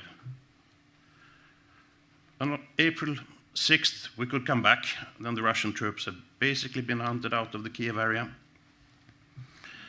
There was not that much damage to the building itself. And the secret behind that was probably the 50 liters of alcohol that was stored in the Human Resources Department left over from the Christmas party. That is hybrid warfare. So here's a life hack. Don't lock the bar at home. In case you get Russians into the house, they will not get much further. So with some minor repairs, we could continue the work. And one of the issues was that we had the big stock of trucks, 50 trucks parked in Kiev, and Kiev area was not really safe. Ukrainian government immediately issued an order that everyone with a B license, passenger car license, could drive trucks. So here's the IT department engaged in moving our stock of trucks to Lviv.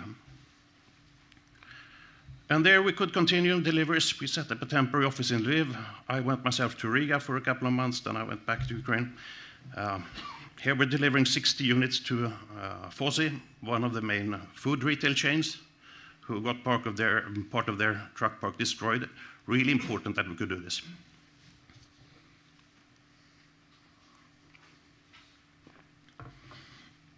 Then, already in June, we inaugurated a second workshop in Kiev. We had a project to do this, and many people thought that it would be insane to make an investment in Ukraine, in Kiev, in June 2022. But we went on with this. This is me and the ambassador, Tobias Tyberg, opening it.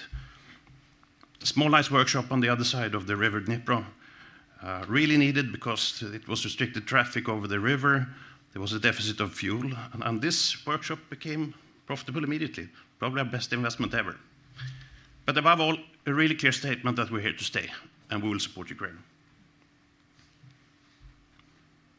I mean, some of the workshops suffered more. This is a private workshop in Kharkiv, northeastern part. Private partner since 1996, and this is a long time for partnership in Ukraine business life. Nikolai Sokolov, the owner, 70 years old, this is his life. He lives at the site. He had to abandon it. But after the Russian forces were driven out of Kharkiv in September, he could come back. He put all the expensive workshop equipment and spare parts behind bricks into a wall. So lots of damages, but the workshop is up and running again. And it's a new reality, of course. We have these constant air alarms, even if it's been quite calm the last weeks. We have routines for that. We go down to the basement. we have a shelter, we have Wi-Fi, we have bathrooms, food, water, double electricity lines. When I come to the head office in Sweden, there's usually no one there. They claim that they're doing some hybrid work. No one is in the office. We don't have this kind of discussions. We always have electricity in the office. People don't have electricity at home. Everybody comes to office.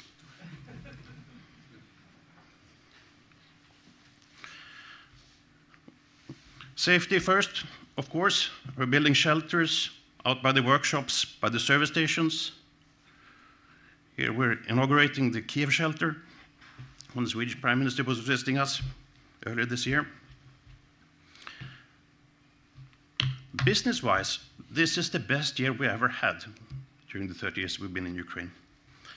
And what is it we're selling then? Well, very much is driven by the need for transportation of grain, since the Black Sea has been closed and container transportation has been closed. These are road tippers that Ukrainians are rebuilding. There's no road construction going on. Instead, they weld high sides to the tippers and transport grain.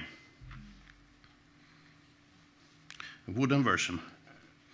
But of course, this leads to a lot of good normal business as well. We have delivered some 400 grain combinations, which of course is an important contribution to Ukraine's ability to export grain. And Russia also bombed fuel infrastructure early on during the war. We have delivered more than 100 fuel trucks to the biggest fuel retailer. A year ago, there was a fuel deficit. You couldn't get fuel in many parts of Ukraine. Today, that's not an issue. You get fuel everywhere. Windows.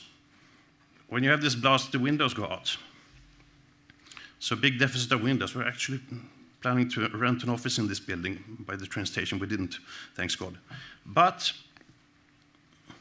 those who are into glassworks are really making good business. So we delivered lots of glass carriers as well. As for reconstruction itself, it hasn't really begun. We have delivered some concrete mixes. This is for building bridges in Chernihiv. But of course, long term, when this is over, this will be the biggest construction site in the world with tremendous business opportunities. And just one more example. Firefighters. Normally, a firefighter doesn't drive a lot, and you can keep them for long. Now all the firefighters in Ukraine have been working 24/7 for soon 2 years. So we're actually building the first firefighters now in Ukraine together with a local partner. We provide the chassis, and they build firefighting equipment. So in conclusion, what I think we should do as businesses is to try to sustain normality as much as possible. 85% of Ukraine's territory is not occupied, and life needs to go on there. So business as usual is priority number one. To make sure that our employees have a work to go to, and to make sure that our customers' employees also have a work to go to and receive a salary. And at the same time, we support critical infrastructure. We make sure that critical goods reach where they are supposed to go. And by that, we contribute to the resilience of Ukraine. Thank you.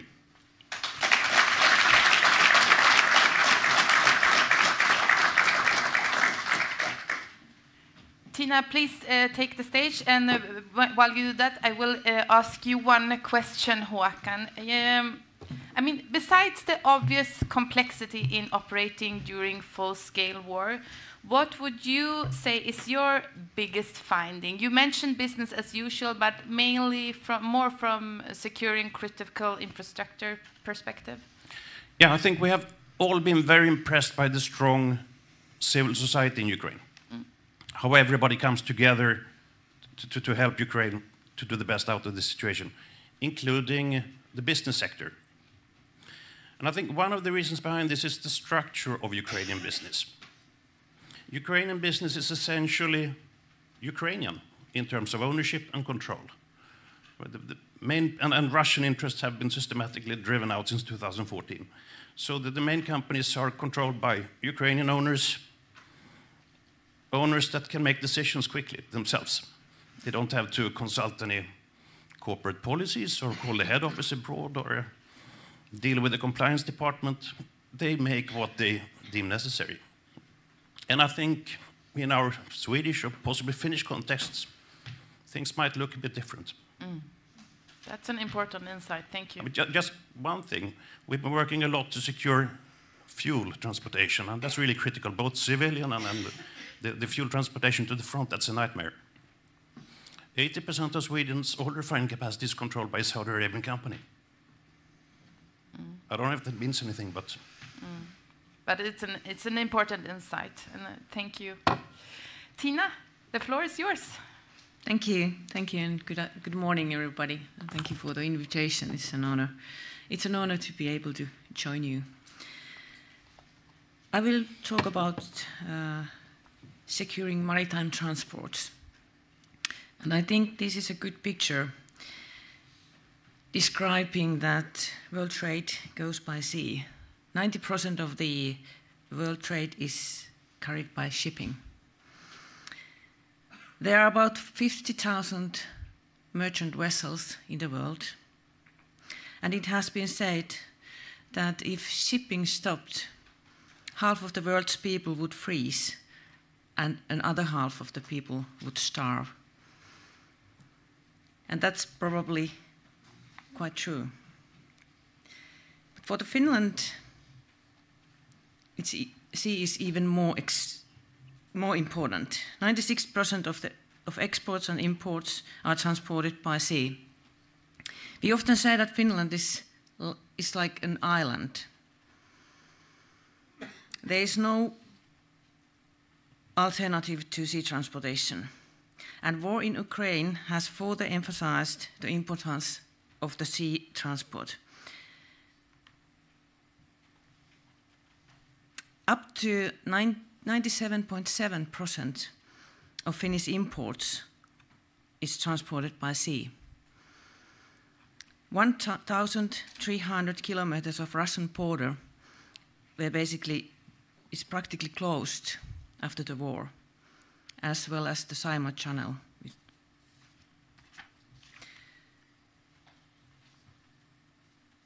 The northern conditions bring additional challenges to functionality of maritime logistics in Finland and in Baltic Sea. Gulf of Finland is ice covered approximately 100 days every year. And also the shallow and busy waters with a lot of crossing traffic, including oil tankers from Russia.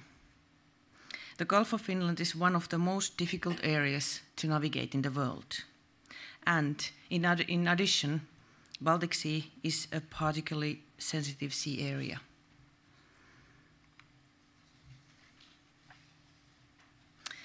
And then a few words about how the war in Ukraine has affected on maritime transport.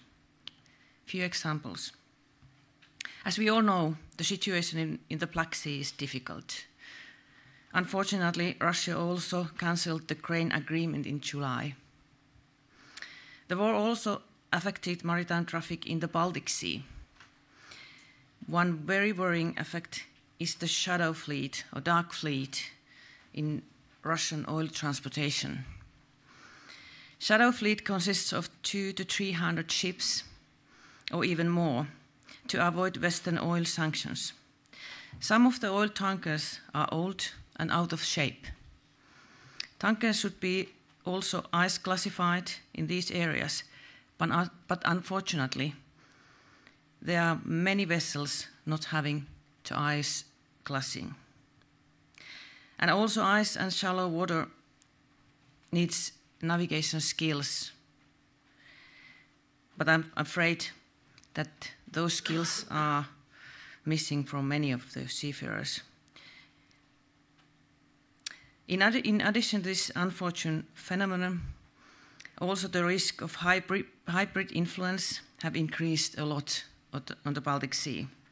Cyber threats have grown, and even the risk of military movements and operations has also increased. And this has huge impacts to maritime shipping also.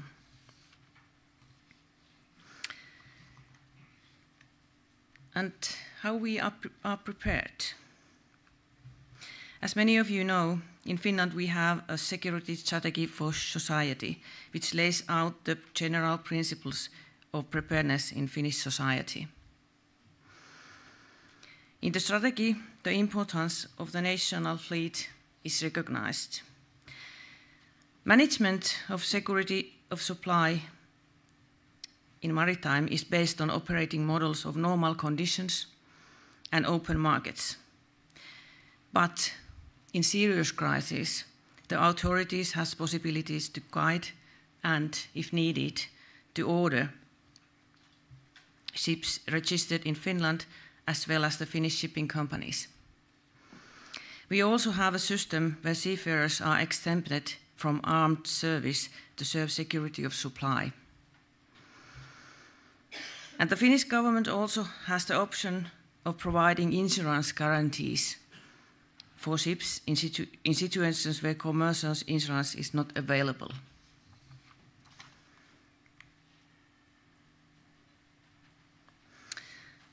And my final slide, how to ensure maritime security of supply in Finland in this case.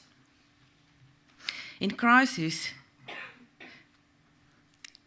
for the country like Finland, seafarers and own ice-class fleet under national flag is vital.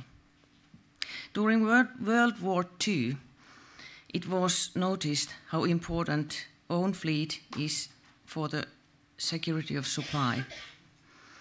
But it was not easy. 80 Finnish merchant ships were destroyed and hundreds of sailors died while transporting important cargo and war supplies to Finland. Finnish General Adolf Ehrnrooth once said, "A nation that does not know its history cannot build its future." I think that those were very wise words. History must not be forgotten, and we have to learn from the history. And as I mentioned earlier, we have a law where government can give insurance guarantees for ships in situations where commercial insurance is not available. This kind of situation comes quite quickly if there is a safety risks. And then we have maritime transport pool. The pool includes about 70 companies that are critical for security of supply. And the pool promotes open collaboration between authorities and companies. And I must say that the collaboration between authorities and industry is working very well. It's absolutely one of the strengths of the Finnish cooperation, as said already before. And the pool organizes also training and exercises for risk management and securing business operations. And we have, for example, published a cybersecurity best practice guidance for ship owners and vessels. I would say that we are quite well prepared. But from the point of view of the continuity of sea transport, in Sweden, there is one important tool that we do not have. Sweden has its own law that enables a state guarantee and financing for ship investments that have a national interest. And you even have an own organization for that, Skeppshypotek. I think it's very important that we learn from each other. And this event, for example, and this cooperation is an excellent possibility to do so. Thank you.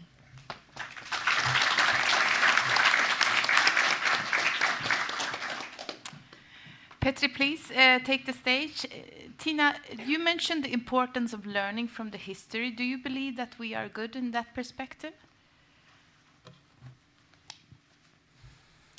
Well, I think, well, partly, maybe partly, but I think it's, at least in this situation what we are living at the moment, we should learn more, much more.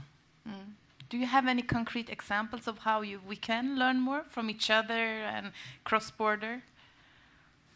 Well, I think this, well, that was one example what I mentioned, this own fleet. Yeah. But I think we also could cooperate more. Mm.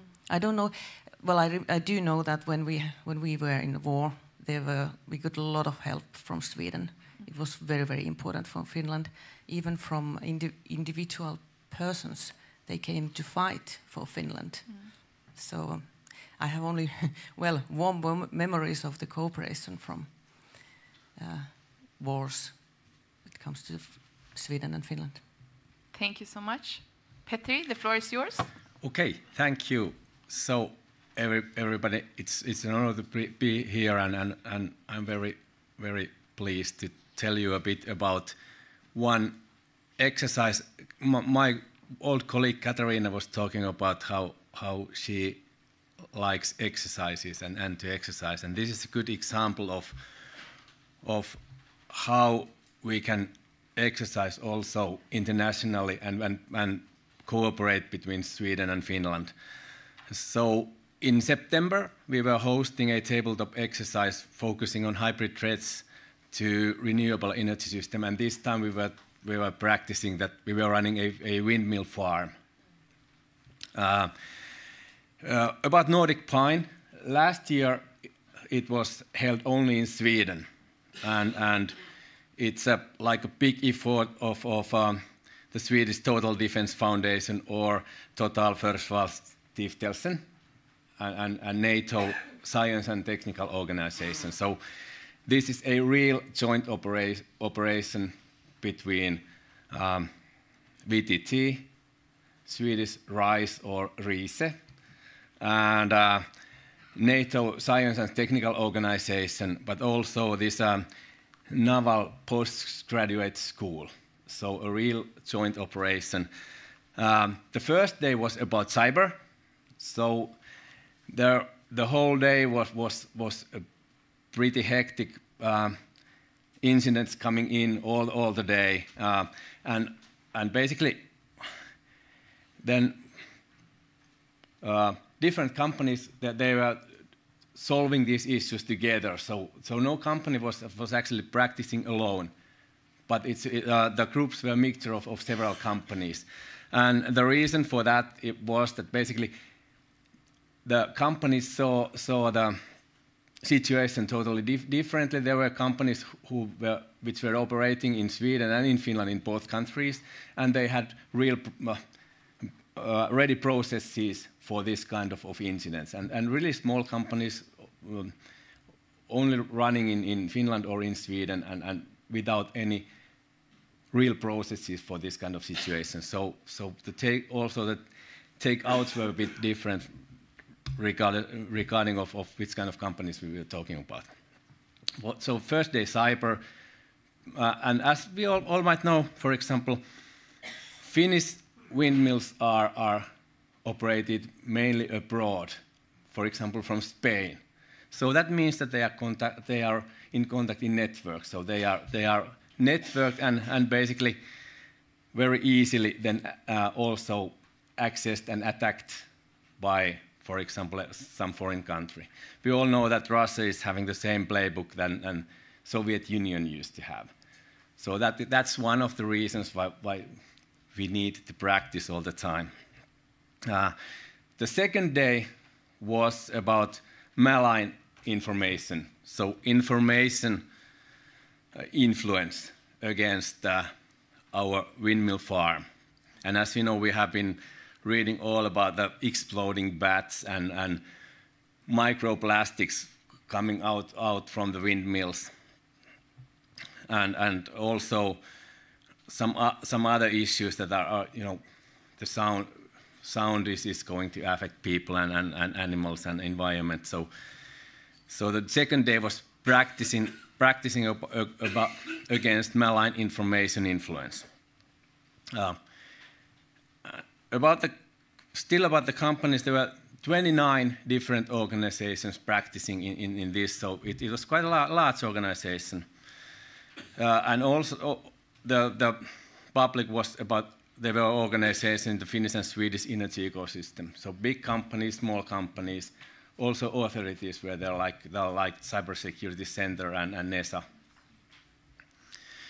This practice has really bold objectives to inspire and initialize international cooperation. And that's one of the reasons why we have plans. Now we are already planning the next year's Nordic Pine. and the idea is to enlarge the practice also to other NATO countries like Norway, Denmark, and Baltic countries. So, like enlarge the group of practicing countries. And of course, we were so hybrid. Actually, what is hybrid influence? It's practically anything. So cyber information, but also some other ways to influence societies and companies. And the idea is to continue to practice this because we haven't already noticed that the hybrid influence is going to increase and going to be stronger and stronger depending on the international security situation, which should be read like Russia and China, for example. If you want to know, I think I've used my 5 minutes, so if you want to know more about this, you can read more about it in the Totalförsvarsstiftelsen web pages and also VTT's web pages. And I'm really excited to plan the next year's exercise already, so that was great fun. Thank you so much.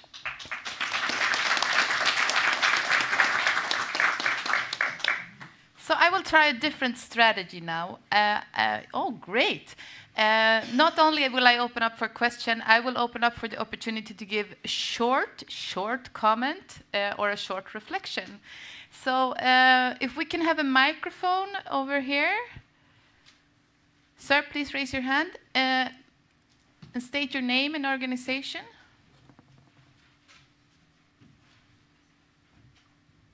Eero Alaluusua, Finnish Food and Drinks Industries, Preparedness. I would like to ask Håkan, are you aware, are the Ukrainian authorities regulating in some way which industrial resources are available for who? Or is it still a market-driven process for everyone? No, well, the state can basically expropriate whatever they want. For instance, trucks from our customers or trucks from our leasing portfolio. So we're under war laws. I think we have one more question. Hello, my name is Erik Sandström and I work for the Swedish Trade Union Confederation, so I have a little bit more of a worker's perspective. And given Håkan's presentation, I thought it was fascinating that you talked about shelters close to the workplace. And I would just like to underline that that's a really important area in Sweden, where, for example, we build new factories such as Northvolt is one example, without one single shelter. While in Finland, I believe you still have a rule that if you're building over 1,500 square meters, you need to build shelters for the workers in the factory. And given what we've seen in Russia and from the pictures we saw from Ukraine, I think that that's a really important aspect to bring with us. Also in the area of energy, when it comes to the workers' perspective, I would like to highlight that many of the main Swedish power companies don't have their own employees anymore that can actually do repair work, etc. They're normally dependent on workers from other countries, such as Ukraine.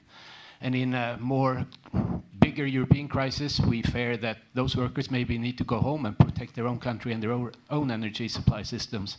So I thought it was a really interesting comment on relying more on national networks also in times of crisis. So that would be the comment that you asked for. But it would be interesting to hear, for example, if you have drawn more conclusions from Ukraine, for example, with regards to what we can do in Sweden and Finland to just have more reliable systems, also from a worker's perspective, because we know in terms of crisis, many of the people that has to go to work could be a lorry driver or someone building trucks. Thank you, sir. Tina, do you have any comments? No? No? Håkan? Well, to find workers is increasingly problematic. And one of the issues that we have, we are a white company, we pay all the taxes, we report everything that we need to do. That means that as soon as we employ someone, we have to report to the draft office that we have this guy and has these qualifications. So by accepting an employment with us, they're exposing themselves to the draft offices.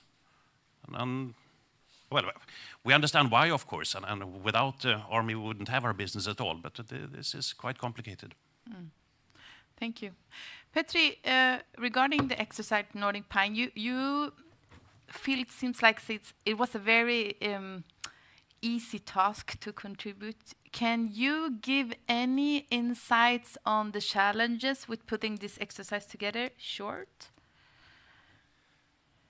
Yes, few challenges, of course, when there are people planning the exercise from 3 or 4 different countries. We have even that time difference. Otherwise, everything went really smoothly. So I wouldn't say that we had difficulties in planning it. We quite soon agreed about the like which kind of rehearsal we will have and what will happen during the days. So not really. That's good to hear. So maybe in the true Hanaholmen spirit, an invitation to Tina and Håkan for the next year's exercise? Yes, definitely.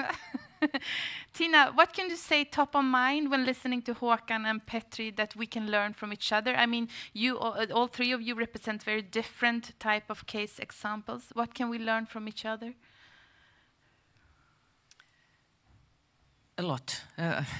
We can learn, of course, a lot. I think it's, well, we have also, I think we have participated to practice some, well, partly the water transport pool, I think so.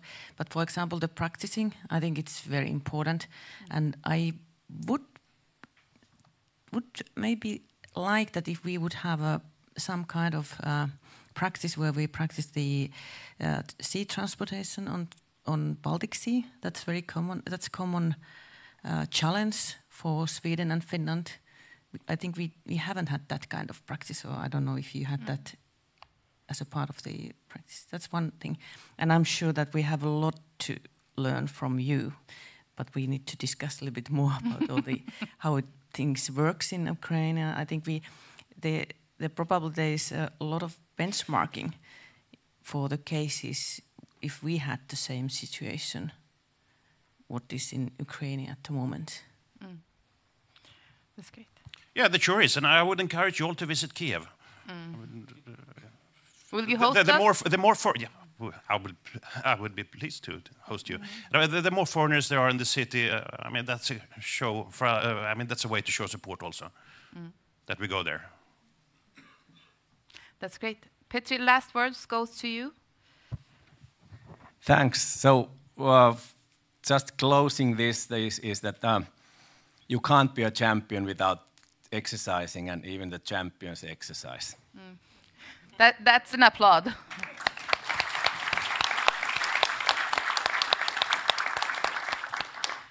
Petri, Tina, and Håkan, thank you so much for sharing your insights. And my friend, it's time for a well-deserved coffee break. So please feel free to cross-border interact and be back at 11:40.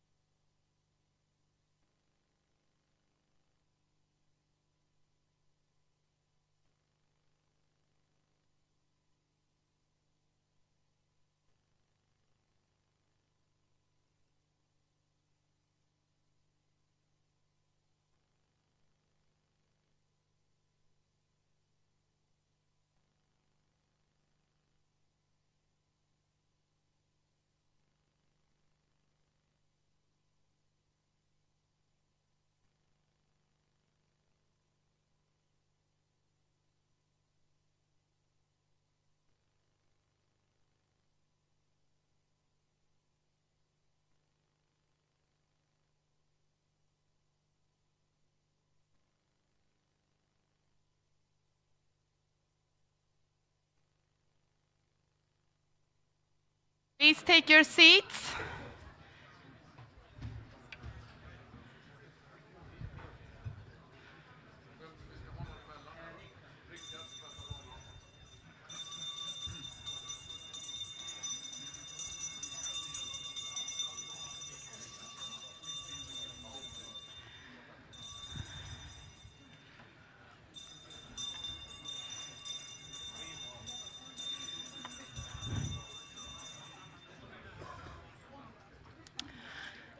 So let's challenge ourselves and please be seated in 30 seconds.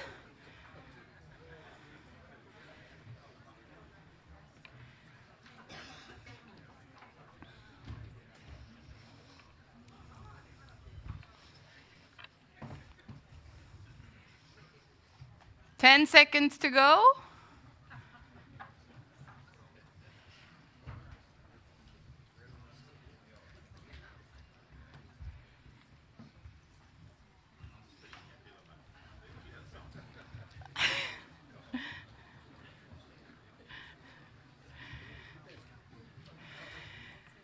So, my friends, welcome back from a well-deserved coffee break. I hope that the coffee was refreshing and the conversations as well.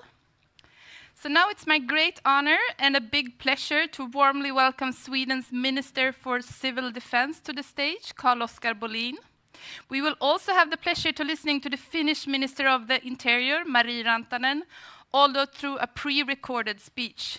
That being said, Minister Bolin, the floor is yours.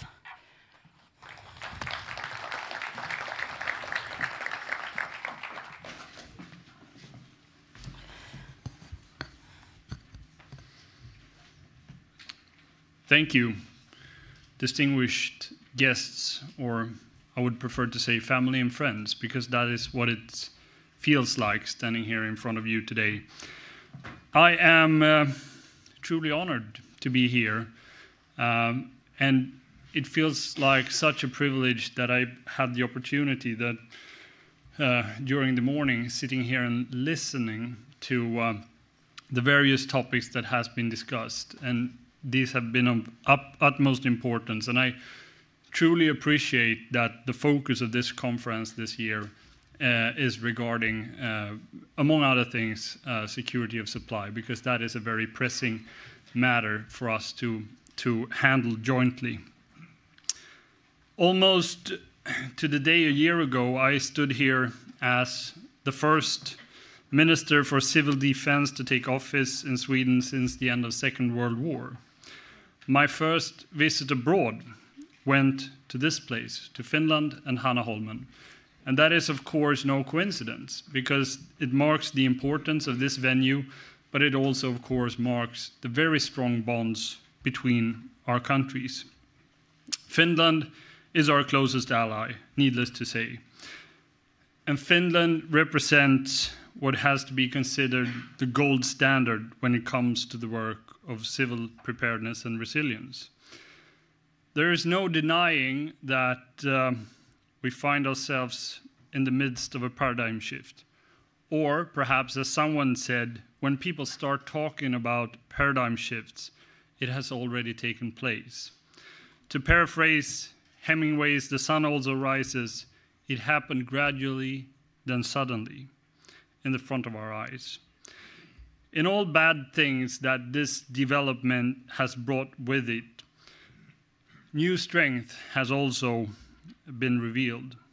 I'm not only talking about the heroism and bravery shown by the Ukrainian people on the battlefield when being faced with a full-scale war and ruthless Russian aggression, but also, of course, of the deepened relations between Western countries who believes in the same values and in the rules-based world order. Sweden and Finland's accession to NATO is just one example of this. For the first time since the Second World War, a large-scale war is being fought within our vicinity on the European continent.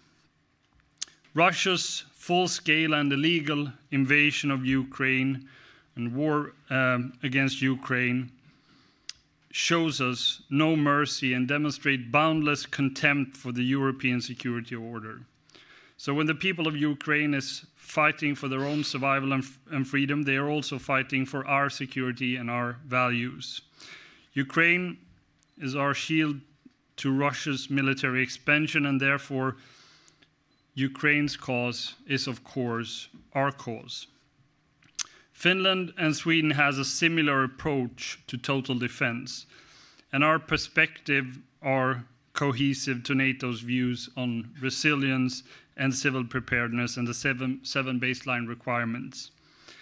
Once Sweden completes its NATO accessions, we could work shoulder to shoulder with Finland in raising the bar generally with the work on civil preparedness and resilience within the alliance. In this regard, both of our countries really has something substantial. We have substantial contributions to make within this regards. And the last year's developments on the European continent have shown us how crucial this really is. Sweden is now in the phase of rebuilding our total defense concept. And that does not only manifest in a historical increase of defense spending, taking us above the 2% of GDP mark already next year, but also in the fact that we take a whole of society approach to the matter. We are now building a structure for civil defense, both geographical and sectorial-wise. We are reinstituting civil conscription, starting with the rescue services, moving forward to the energy sector, and we're looking to do it more broadly across society. We are putting new investments into getting the readiness up of our shelter and civil protection. We are spending more money on the rescue services, and we are now undertaking a start to provide a better security of supply also in Sweden. Maintaining the will to defend is intimately linked to a society that is robust and capable of upholding its basic function. But the will to defend must also be translated into the capability to defend. And that is, of course, starting with every individual, as well as securing robust public structures. Every individual within our societies needs to be having a clear understanding of their role in a modern total defense. In Sweden, every citizen between the age 16 and 70 years old is subject to total defense duty. But for many in Sweden today, it is not clear how that duty would materialize. And that is a challenge that we face, and a challenge that cannot be solved by the government alone. Because presently, I dare to say that there is no task within total defense that can be solved sustainably in the long term without the participation of industry and the business community. This places significant demands both on the government and the business sector. A comprehensive investigation with this specific focus is currently being handled at the Swedish Ministry of Defense. Finnish NESA is, of course, one of our role models, as well as the need to find a solution that fits today's challenges. Very shortly, the Swedish government will present how some quick steps can be taken towards better supply preparedness. And it's very encouraging to see in today's program that the role of the business community in resilience work is truly on the agenda, as I mentioned, and that solutions developed by the business sector itself, including flexible preparedness, for example, are also highlighted as a good example, which I find very encouraging. Finland and Sweden stand side by side in difficult time, and contexts like these bring our countries closer together and create opportunities for us to do more things together and to build our collective resilience against antagonists threatening our way of life and the values we stand for in a more multipolar and insecure world. Thank you for your attention.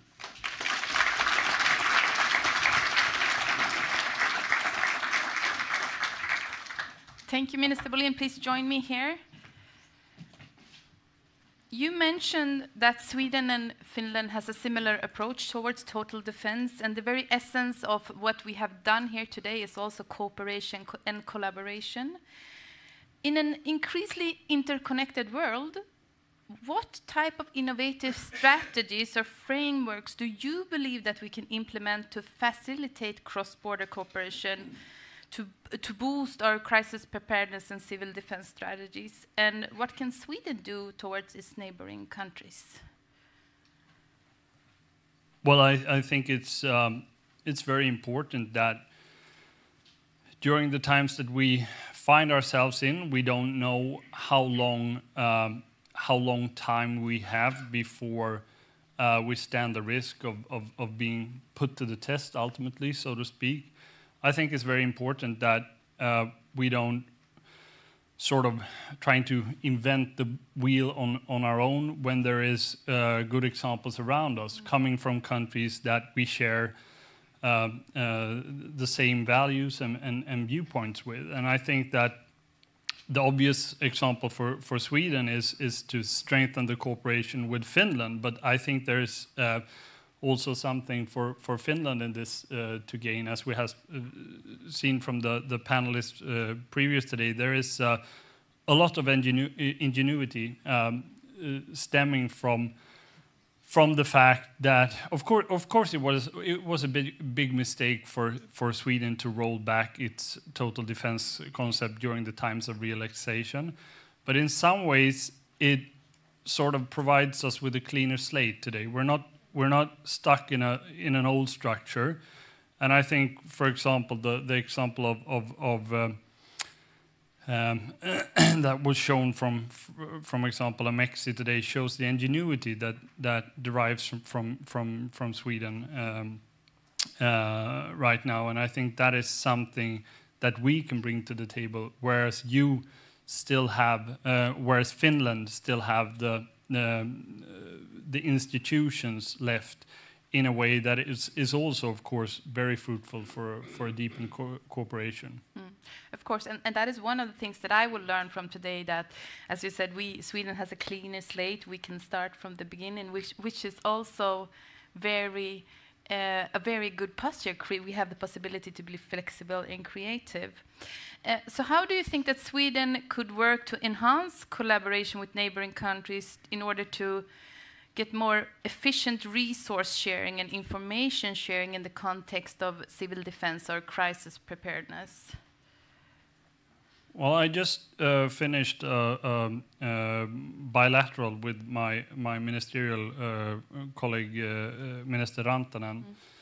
And it was a very open and fruitful discussion, and we are very much on the same page here in our view that we need to get to the point where we are holding more, having more exchange between our two countries, where we have more exercises also within the framework of civil preparedness. And I think it's just about us sending that message to all actors in society within this regard, that this is the expectation from the highest political level, that we do more things together, that we cooperate, and that we exercise together. Because I think I said in the SNS event that I know that some of the participants here also were attending, that when push comes to shove, you have a tendency to to don't rise to the occasion, you sink to the level of your training. Someone said that, and I think it rings true, because you need to be well trained, and you need to be prepared for what lies ahead. And in that regards, having exercises over common tasks is very important. If I could end, I know that you have to leave, if I could end by asking you the same question as I did to the Deputy Assistant Secretary General, if you could have some dreams for the future from the stance that the security environment will remain the same for a long time ahead, what would that be? Well, alluding to the predominating topic of this conference when it comes to the securities of supply, when I came here fresh in the role a year ago, I also had the opportunity to visit NESA. As I mentioned in my speech, we've just received the inquiry setting out sort of a roadmap for instituting a better system for security of supply and preparedness in Sweden. And we are now taking our first step, as I mentioned, by which I will get back to within just a matter of days. So I hope within a year from now that work has better taken off in Sweden and paved the way for more of a cooperation, for example, with NESA from the MSB, the Swedish Civil Contingency Agency, because we need to step out the work in this regards, and I hope that in a year from now that we see that work has taken off. That sounds great. And on that note, I would like to thank you so much for taking time, and please join me in applauding the Civil Minister for Civil Defence. Thank you. Thank you.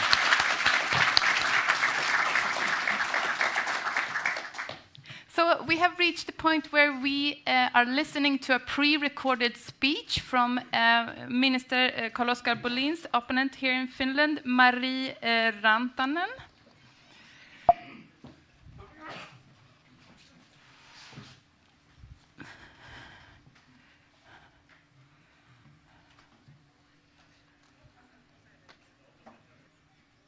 Dear participants, thank you for the opportunity through this video greeting to give some comments from the Ministry of the Interior's part in the Hanaholmen Initiative Summit. Unfortunately, I cannot attend personally due to some changes in my schedule. The ongoing crisis in the world and in our close neighborhood affects us every day in many ways. The news constantly feeds us images and the information on wars, conflicts, and areas affected by natural disasters. One thing has become clear. The war in Ukraine has specifically shown us that a key element in war, alongside military defense capability, is the ability to protect the citizens and the critical infrastructure, and this way ensure the survival of citizens and the conditions for defense in general. The resilience of society is essential, especially in a prolonged war. The help need in Ukraine is immense, and we will continue the support as long as needed. Resilience of crisis preparedness has continued to develop in an even more important policy area, also in EU and NATO. This new political importance is also reflected in recent political declarations of EU and NATO, lastly in conclusions adopted by European Council late October. It is important to remember that resilience is first of all matter of national competence. Every country shall build or at least maintain its own preparedness, not outsource it. Since few crises are concentrated in one country, it's important that, for example, EU can strengthen its overall EU resilience in a whole of society approach. This, of course, would support and strengthen national preparedness. The Ministry of the Interior is an essential actor in building up resilience. Questions and duties related to civil preparedness, rescue services, police, border security, and civil intelligence, just to mention a few. What about the question discussed here? How can two countries, Finland and Sweden, strengthen their preparedness together? In the government program, it stated that the government will ensure good relations with Sweden, which is Finland's closest partner. The cooperation in the area of civil preparedness is already very close. I have met my colleague Minister Bolin in September in Stockholm, and now I had the possibility to meet him here in Hanaholmen, and we continued the discussions. I know that civil servants in our ministries know each other very well and are in close contacts weekly, if not daily. Same applies to the cooperation on the operational level, MSB. So, my answer to the question is that you need to know your counterpart to be able to work together with them. The idea of the Hanaholmen Initiative is in the line with this, and we support the work done. In this context, it's also important not to forget the Nordic cooperation in this field. In the government program, it's also stated that Finland will improve Nordic cooperation in preparedness and security of supply. Therefore, we are supporting the work of Haga and the work Sweden has been doing during their chairmanship this year. But what can be done concretely? When Finland and Sweden both have become members of the NATO alliance, the role of the Baltic Sea region is highlighted for the common security, also including civil preparedness. We can see that both EU and NATO resilience must be discussed in coherence, and there might be areas to be taken forward together in both fora in an appropriate way. Meanwhile, we can continue to cooperate in other fields, for example, with common bilateral exercises. We also need to closely keep each other informed on specific events, as the Baltic Connector case. The close cooperation on every field between our governments on every level need to continue. I'm sure you feel today, in the end of this course, that you have learned new things and that you got to know new colleagues and friends. I hope that you can use the knowledge you have gained in various relevant contexts. All this is very important when our countries continue to work for even more resilient societies. Together we are stronger. Thank you.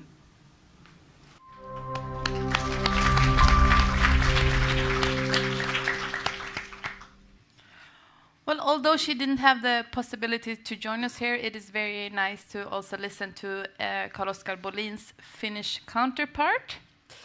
With that said, it is time for one of many highlights of today's program. I would like to welcome this year's participants from the Executive Education Program.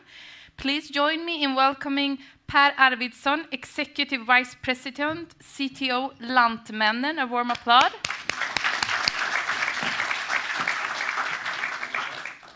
Erika Brundin, Deputy General Secretary and Director, Executive Director, Church of Sweden. Warmly welcome. Marin Holm Johansson, Governor, State Department of Åland. Warmly welcome. And last but not least, Aro Toivonen, Director of Security and Preparedness, HUS Group. Warmly welcome.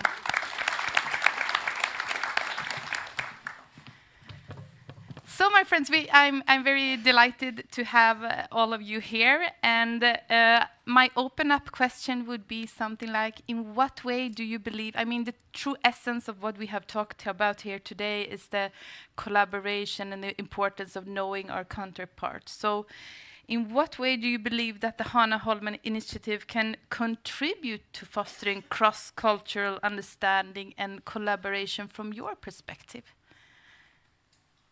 Who would like to start? Shall we start from here? Yeah, that's good. That's a great idea. Well, first of all, thank you for the invitation to this panel. It's a great honor to be here.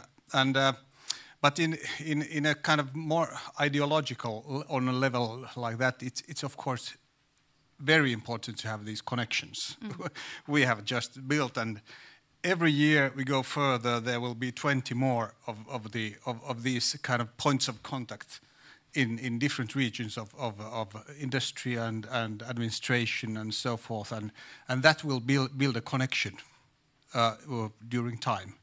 And then we will have, hopefully, more common planning, and then more exercises, because we have to have something to exercise. But if we don't have the kind of planning, common planning, then it's difficult. And I would add one more. I think when we all go back to our works, we kind of start to find out what is, are there some legal or other aspects why we are not doing it already? So there has to be some reasons why we are not exercising with Stockholm area. There would be, why are we not doing that? There are, well, when we are talking about national defense or civil defense, there are certainly issues that we can share with everybody.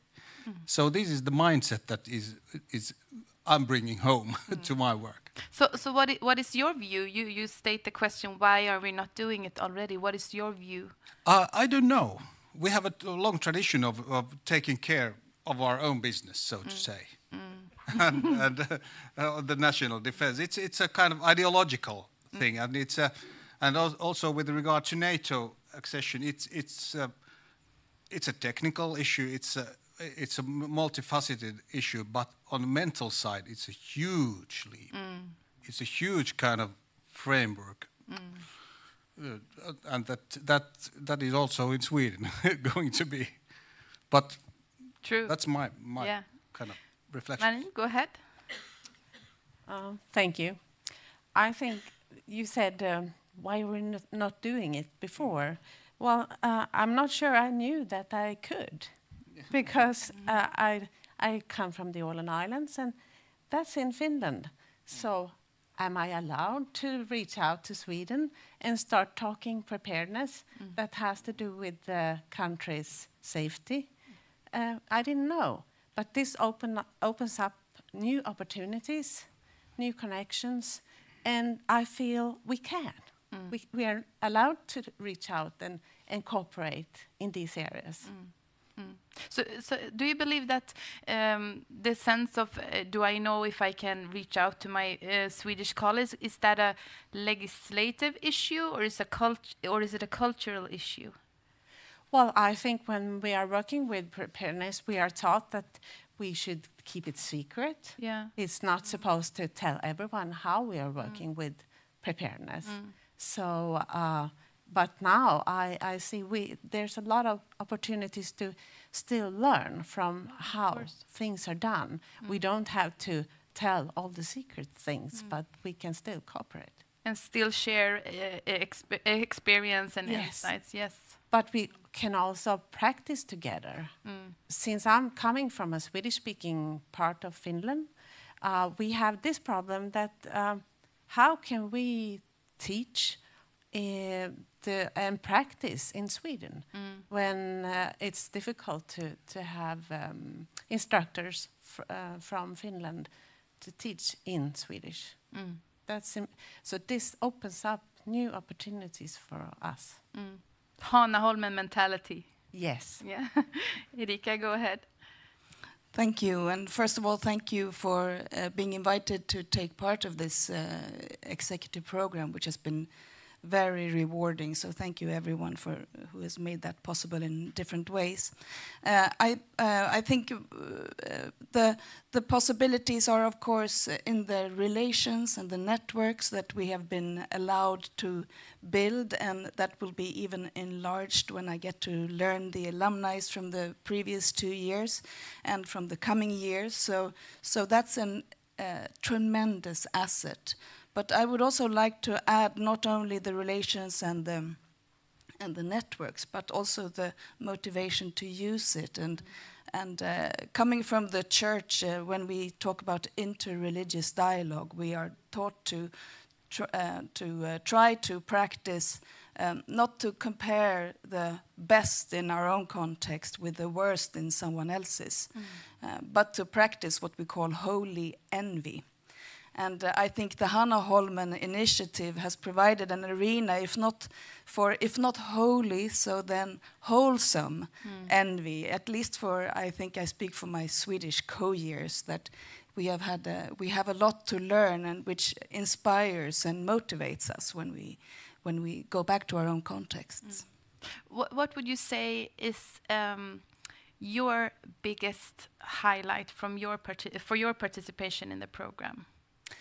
I think there have been like I have a whole string of pearls actually from these days. I think some of the exercises we have made together, which is also a different way of getting to learn getting to know each other, and also getting to know what do we contribute when we sit at the same table. That's one of those experiences, and one of the things that I bring with me that has been very inspiring is to see how Finland has managed to bring all sectors to the table, the public sector, the business sector, but also the civil society sector to the same table in these issues.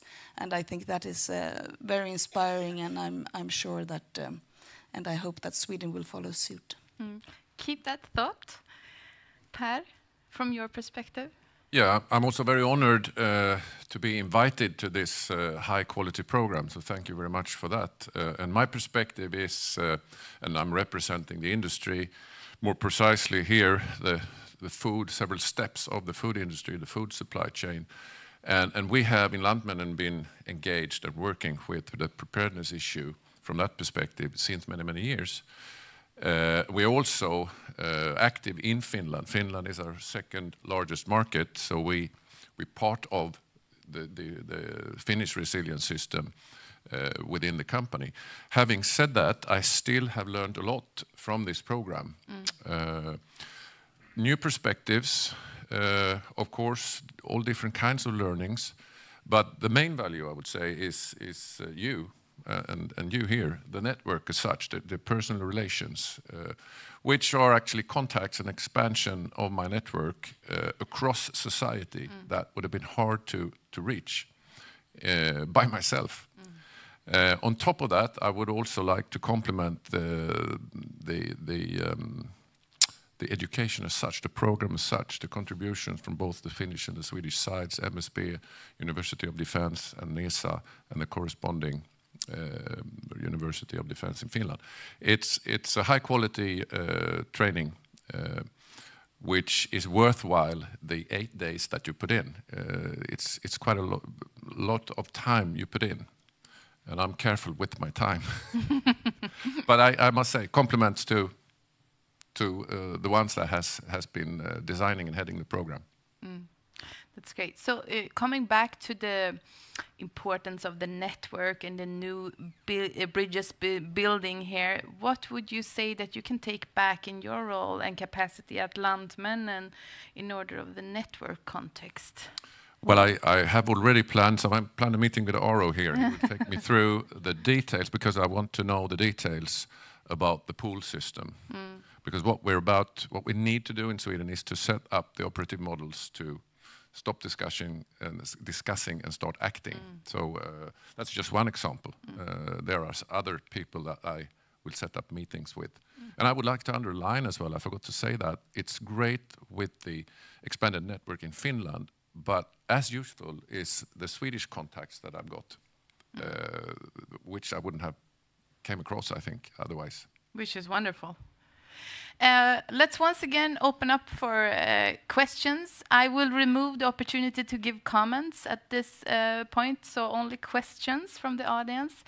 Erika and Marie, what would you say from the context of the education program that you can, if I ask you this question in 1 year, what type of concrete examples of the collaboration do you think that you will provide me and the audience with? If you can dream. I'll start. Yeah. So I think when I come back in a year, I will tell you about the memorandum of understanding that Church of Sweden, Church of Finland, and Church of Norway, preempting a possible enlargement of the Hanaholmen Initiative, is currently working on as a result of the Hanaholmen Initiative, and which we then will have finalized, and in strengthening our ability to receive refugees from each other or other aspects of our responsibilities, for example. So that would be one thing. Another one is that I will have brought home the idea of the green button that I learned from the Stockholm region, and I know the previous co-years also liked that idea, and I will have brought that home to my own organization. I will tell you the results of that. That's great. Marie? Thank you. Well, I am hoping that I'm sitting here and telling you that I have I plan for a local training program that includes people responsible for preparedness on different levels.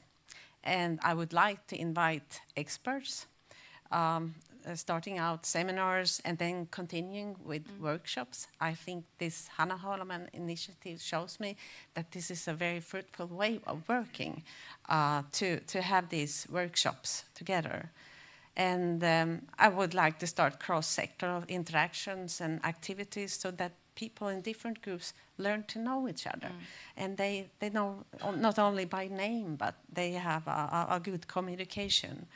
And I would promote exercises on regular basis, so not only once a year or so often as possible, so that they know the drills. And also I would like to contact areas, regions that are have similar problems to us. I just got a card a few minutes ago from Gotland, and that makes me really happy because now I have a counterpart on Gotland. And that is the true essence of building bridges. Yeah, Aro, from your perspective. Well, this is something different now. I'm saying after you. I'm a great fan of maps, and what I bring home. I come from the medical side. HUS means Hospital District of Helsinki and Uusimaa. So we have 23 hospitals in this region, and I realized that we have had too small a map in our planning, and it will go to we will have a broader picture in the planning in the future.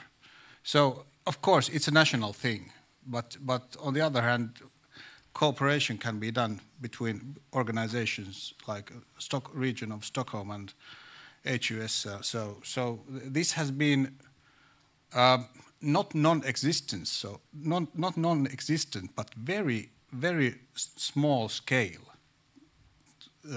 kind of cooperation that I will bring. That's great. Per, would you say that I know that one of the important factors of the program is to learn about each other's crisis preparedness system. Would you say that you have learned more about the Finnish system? Yeah, definitely. Even though I thought I knew a lot before, I've learned more. So the answer is yes, without doubt. Yeah. Can you give any concrete examples? Well, I deepen and widen my knowledge.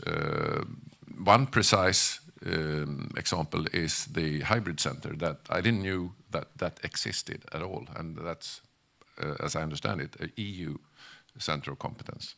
But that's one precise example, and that was very, very interesting, very useful. But that's one concrete example. That's great. Erika, from your perspective, have you learned more about the Finnish system? Oh, I've learned a lot, and I didn't know as much as you did. Well, I knew even less, I think. So I learned a lot. It was for me, it was very, very interesting the day we spent with NESA, and also the exercises we did, but also just understanding how that whole system is built up, and the whole idea of that system with the three parts of that, which was really really interesting and thought-provoking also from my perspective. When it comes to security of supply, of course, the church is not a main actor in terms of production or logistics or transportation, but we do have a role when it comes to, for example, reaching the most vulnerable, and being able to also secure supply for groups that are far from the general society. Then the church plays a role. So to understand that system and to think about how we can contribute in building up Sweden's has been very interesting.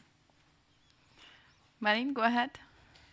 Well, I learn a lot, but I feel I want to learn more. There's so many questions, and I want to dig in deeper and see how they work practically and so on. I think the course management is very satisfied with your answers. Ara, go ahead. Of course, this has been a tremendous learning experience. I've learned also from the Finnish system. I worked here in the system for 22 years now, and still learning. And but from the Swedish system, I thought I knew something about it, but I noticed I didn't know anything actually. So that's a pretty good start. And maybe I was impressed about the psychological defense. In Finland, we don't have a clear responsible for that issue. Maybe we take it for granted that we are not afraid. So, but that's not the real answer here. So in Sweden, you have a kind of tackled the issues better than we here. So we have to do some homework, obviously. Keep the microphone. We had the advantage to listen to Katarina and Johan, the alumnus from last year's program. Next year, all four of you will be alumnus in the program. Please, with 1 or 2 words, can you tell me what you, if I get the privilege to be the moderator next year, what will you tell me when I asked you what you have completed in concrete examples together with your Swedish colleagues? Well, first of all, we will be meeting in Stockholm, and you will be presenting the Swedish pool system to us. And then we had some exercises already with Rickard, with the Stockholm area and HUS group within the medicine part, hospitals. I'm taking notes. Yeah, sure. Yeah. And only for us here. That's great. Something like this. Yeah, that's great. Marin, go ahead. Yeah, I was very the center of European Center of Excellence for Countering Hybrid Threats. That was a very new knowledge for me, and it impressed me that there's so much knowledge about countering these methods for countering these attacks, and strategies for even politicians how to meet these attacks and how important they are. Not to take them, you know, they are not small things, you know, they are really a threat to the society. So I think the first thing I will do is try to get somebody from some expert from the center to the Åland Islands. That's great. Lecture. That's great. Thank you so much, Erika. So I will tell you about how I hooked up with the civil society representative in the Finnish Security Committee and learned from that person how that cooperation has been working and how I sold that to the Swedish government. So I will tell you about that, and I will also tell you about how I hooked up with some of my Swedish colleagues, and for example, how I think we can strengthen our collaboration with the regions, coming from not only the church but also from. We work together, the 5 major actors within Swedish civil society. So I think we can hook up with the regions. We've been focusing on the länsstyrelser that we have in Sweden, but we will now approach the regions also because I think we have a lot to contribute. That's wonderful. Thank you so much.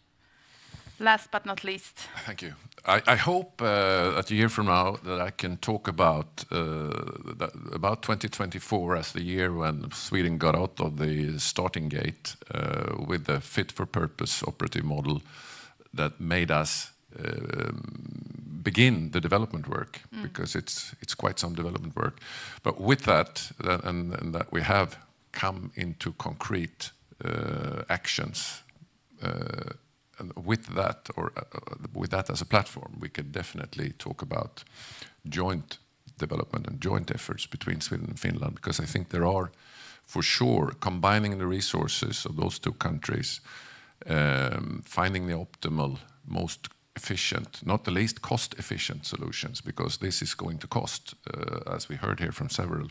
The resilience is not for free. No.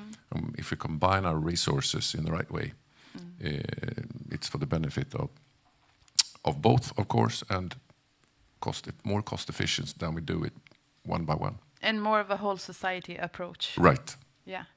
So with that said, I would like to thank Aro, Marin, Erika, and Per so much for sharing their insights from the program. A warm applause.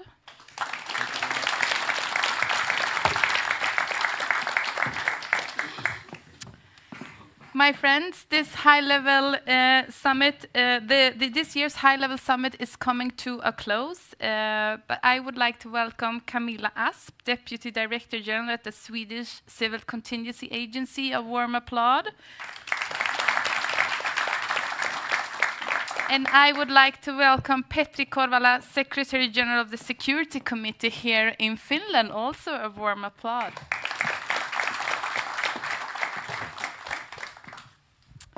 Our task here today is to collectively summarize this Hanaholmen Initiative Summit, and I will start by turning to you, Camilla, for your reflections.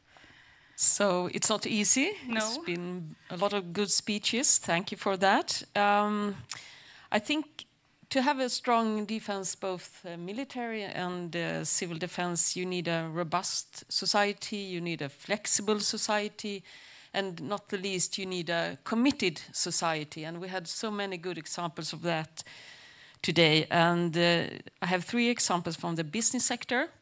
Jyri from Confederation of Finnish Industries, I think you're somewhere around here. We're talking about a concrete thing they did, the webinars they had each month to strengthen especially small and medium companies to become more resilient.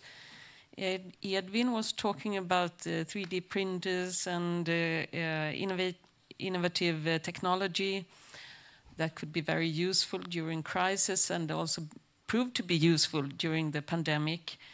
And Håkan, we're talking about the things they did in or do in Ukraine to support Ukraine, but also still have making business in the countries. Could I give more examples? Of course. It was interesting to hear about NATO, how they work with resilience and NATO baselines, and how to, for instance, Axel mentioned to coordinate the military and the civil defense planning, how important it is. It was very interesting to hear from this year's participant of the program and also the alumni group. And it was very pleased to hear that you still are in contact with each other and give each other support. I think, as many said before, I think this type of meetings where you meet and you get contact, and I think it's very important to have a... Great reflections. Petri, go ahead. Okay, thank you very much. So I had a similar challenges as Camilla to select only one thing interesting today, because the program all in all has been extremely well built with relevant topics and high-level expertise provided by all the briefers. So instead of naming only one, I would like to highlight briefly some points from each session, as Camilla did as well. I found important without any prioritization. So if I start from the session 1, technology and innovation, I would like to touch first the changes of the security environment. So as highlighted in the speeches, it's not more complicated anymore. It has turned to more and more complex, and that underlines the vitality for cooperation, both on horizontal and vertical dimensions. So the silo breaking is a requirement. My second point is related to value of the alumni network. So it became proven very well today again. So with the Hanaholmen mentality, we are able to achieve a lot in our bilateral cooperation. Turning then to session 2, that was focusing to critical infrastructure, the vital role of public sector was highlighted in many ways, and the importance of understanding the economic system running our societies is a precondition of our resilience. European Union and NATO as frameworks, key frameworks for our resilience development, they provide us a lot of opportunities, but requirements as well. The last session that was focusing to the strengthening of our cooperation, I would like to highlight the importance of the security of supply as a key element of the society's resilience. Importance of common contribution to security in order to protect the Western values. Third point I picked up from that session is the citizens' role in security. So the vitality of will to defend and capability to defend is something that we have to put a lot of effort to. Exercises mentioned several times today, so that is very good. One of the very good areas how we can cooperate together more in the future. And all those case examples today related to hybrid threats exercises, maritime transportation, 3D printing and so on, so they gave us a lot of practical examples how to do a lot together. So all in all, very valuable morning we have had today. So thank you all for this. Thank you so much for your reflection. Camilla, what can you say about how MSB, or the Swedish Civil Contingency Agency, how you have worked in order to strengthen bilaterally crisis management, preparedness and civil defense? So we've been collaborating with Finland for a long time, and before it was mainly to, for instance, rescue services, where we also had a lot of exercises and still have. We have connected our telecom systems, Virve, Rakel in Sweden, also the Norwegian Nødnet, so we can communicate across the borders. That are cooperations we had for a long time. But now, as we're building a new civil defense system for that, the cooperation has changed a bit. So as you also were talking about, the security supply is one of the main topics, the main priorities in Sweden, and we had a lot of cooperation with, for example, NESA, or NESA, I should say, and we got a really lot of help from NESA and appreciate it a lot, and hopefully we can pay back in the future when we find out something exciting for you. So that is one example. We have a lot of cooperation within the cybersecurity area, and I'm also very proud to say that we support the Hanaholmen Initiatives. We're founding it. So that's also one way to support the cooperation. That's a smörgåsbord, as we say in Sweden. Yes, that's a smörgåsbord. So, Petri, from your perspective, what I know that maybe you and Camilla meet in different type of contexts. So what have you done from the Security Committee perspective in order to strengthen bilateral crisis preparedness? First of all, we have actively identified our counterparts and partners as widely as possible and improved our bilateral networks decisively. The main principle in that has been that the overlapping is not a problem, so there is no need to avoid overlapping. We will find in later ways to avoid it, but in the early stages, it's better to have overlapping instead of having a lot of uncovered areas or gaps in our cooperation. Second, we have shared content information and timetables concerning our national comprehensive security strategies.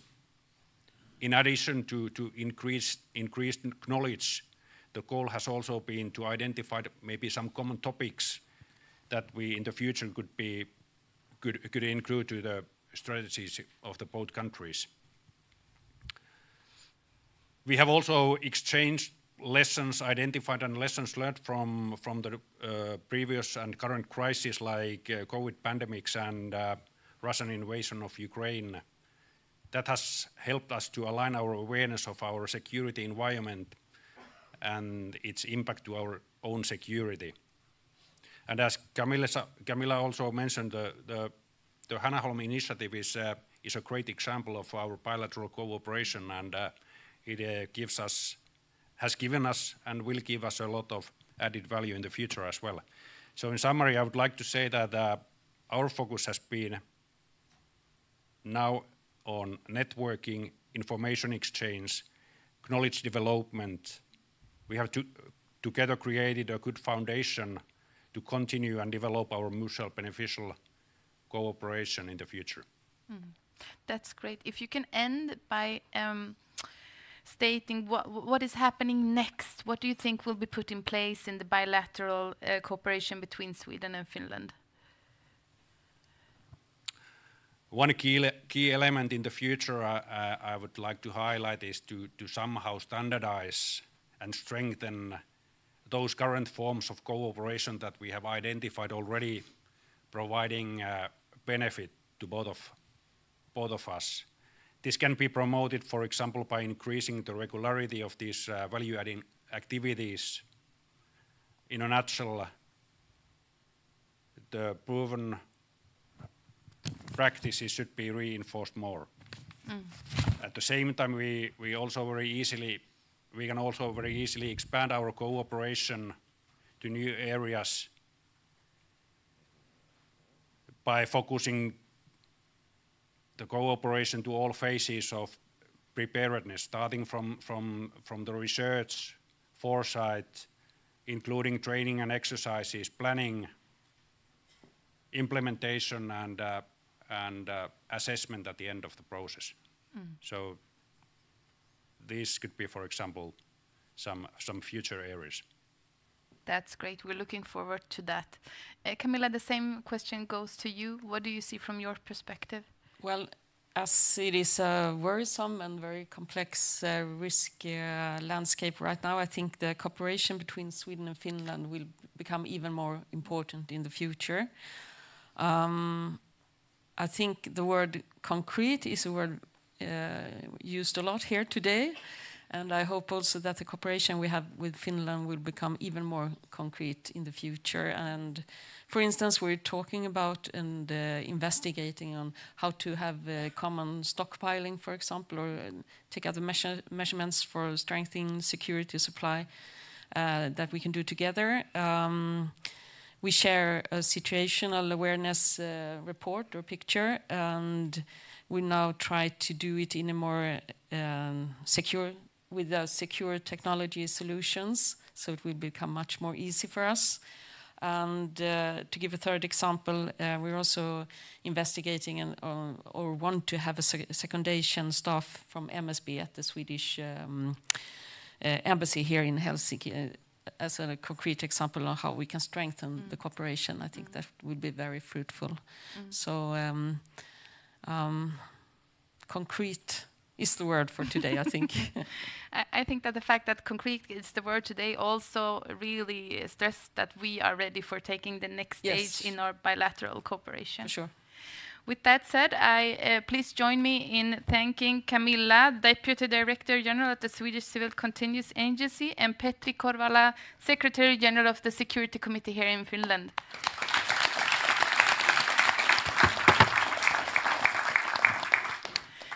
Now it's time for, by no doubt, the biggest highlight of today, and that is to leave the floor to Gunvor Kronman and to Hans Wallmark to celebrate this year's participants of the program. Please, the floor is yours.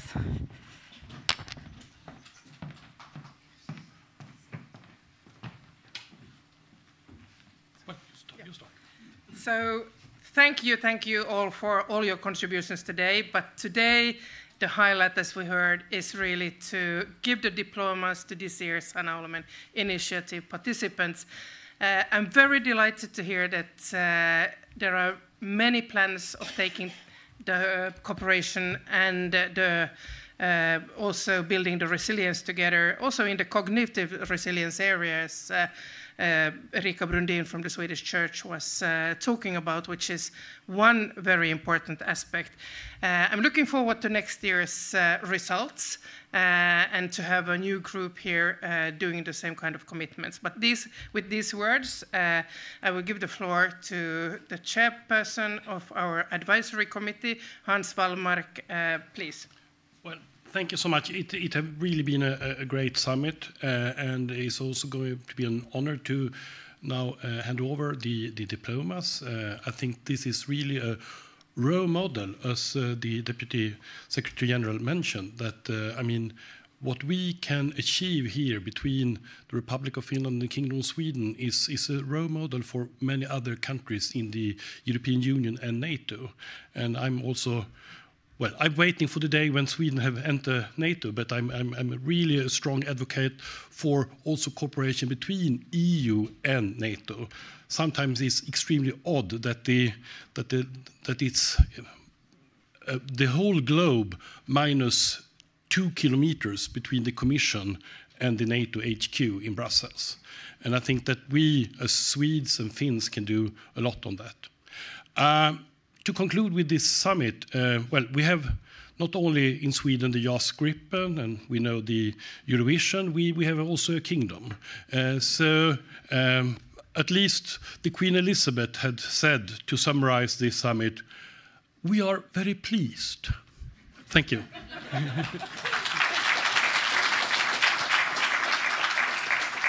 So I will now call name by name the participant to come up here and receive the diploma, and the chair will give this diploma to you. So we start with Per Arvidsson.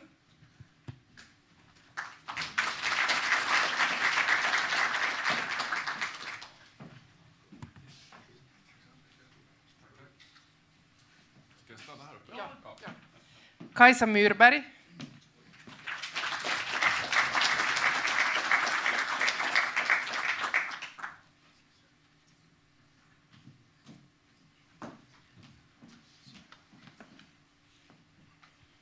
Erika Brundin.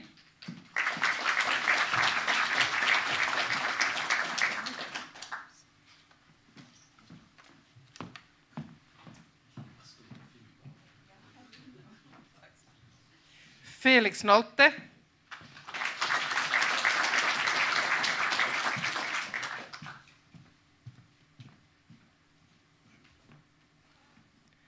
Mauri Etelämäki.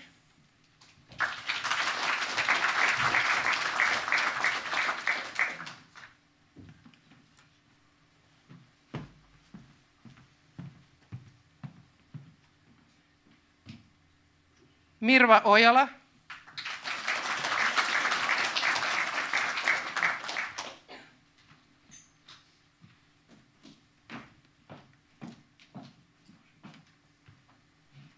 Aleksi Friberg.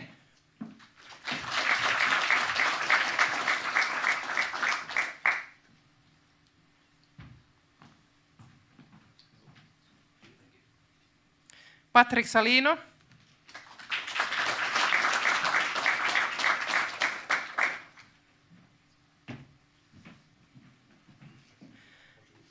Jarna Hartikainen.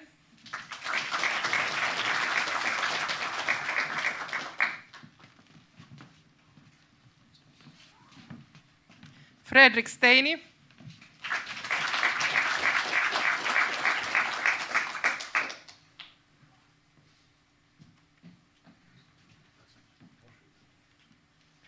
Anders Henningsson.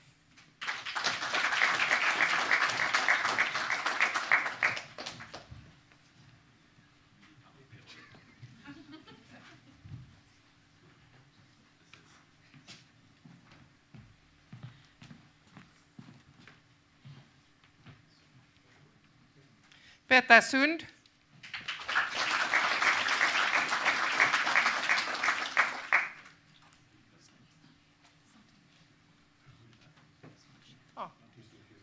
Rickard Sandborn.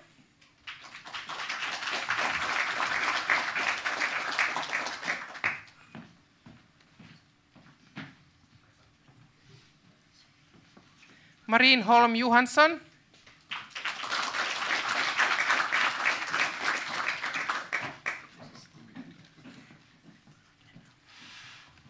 Mattias Thompson.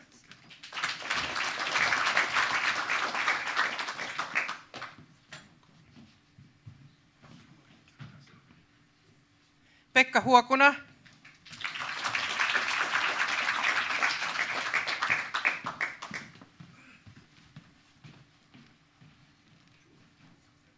Aaro Toivonen.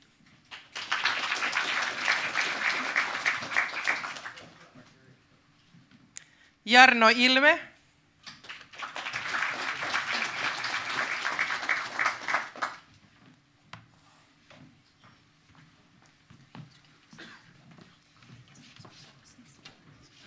Tapio Tähtinen.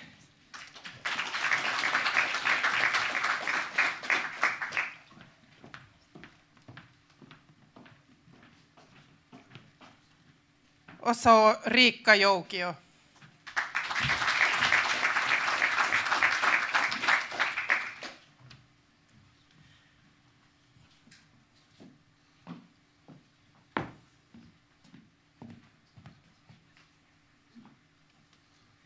Och så en varm stor applåd för årets kurs.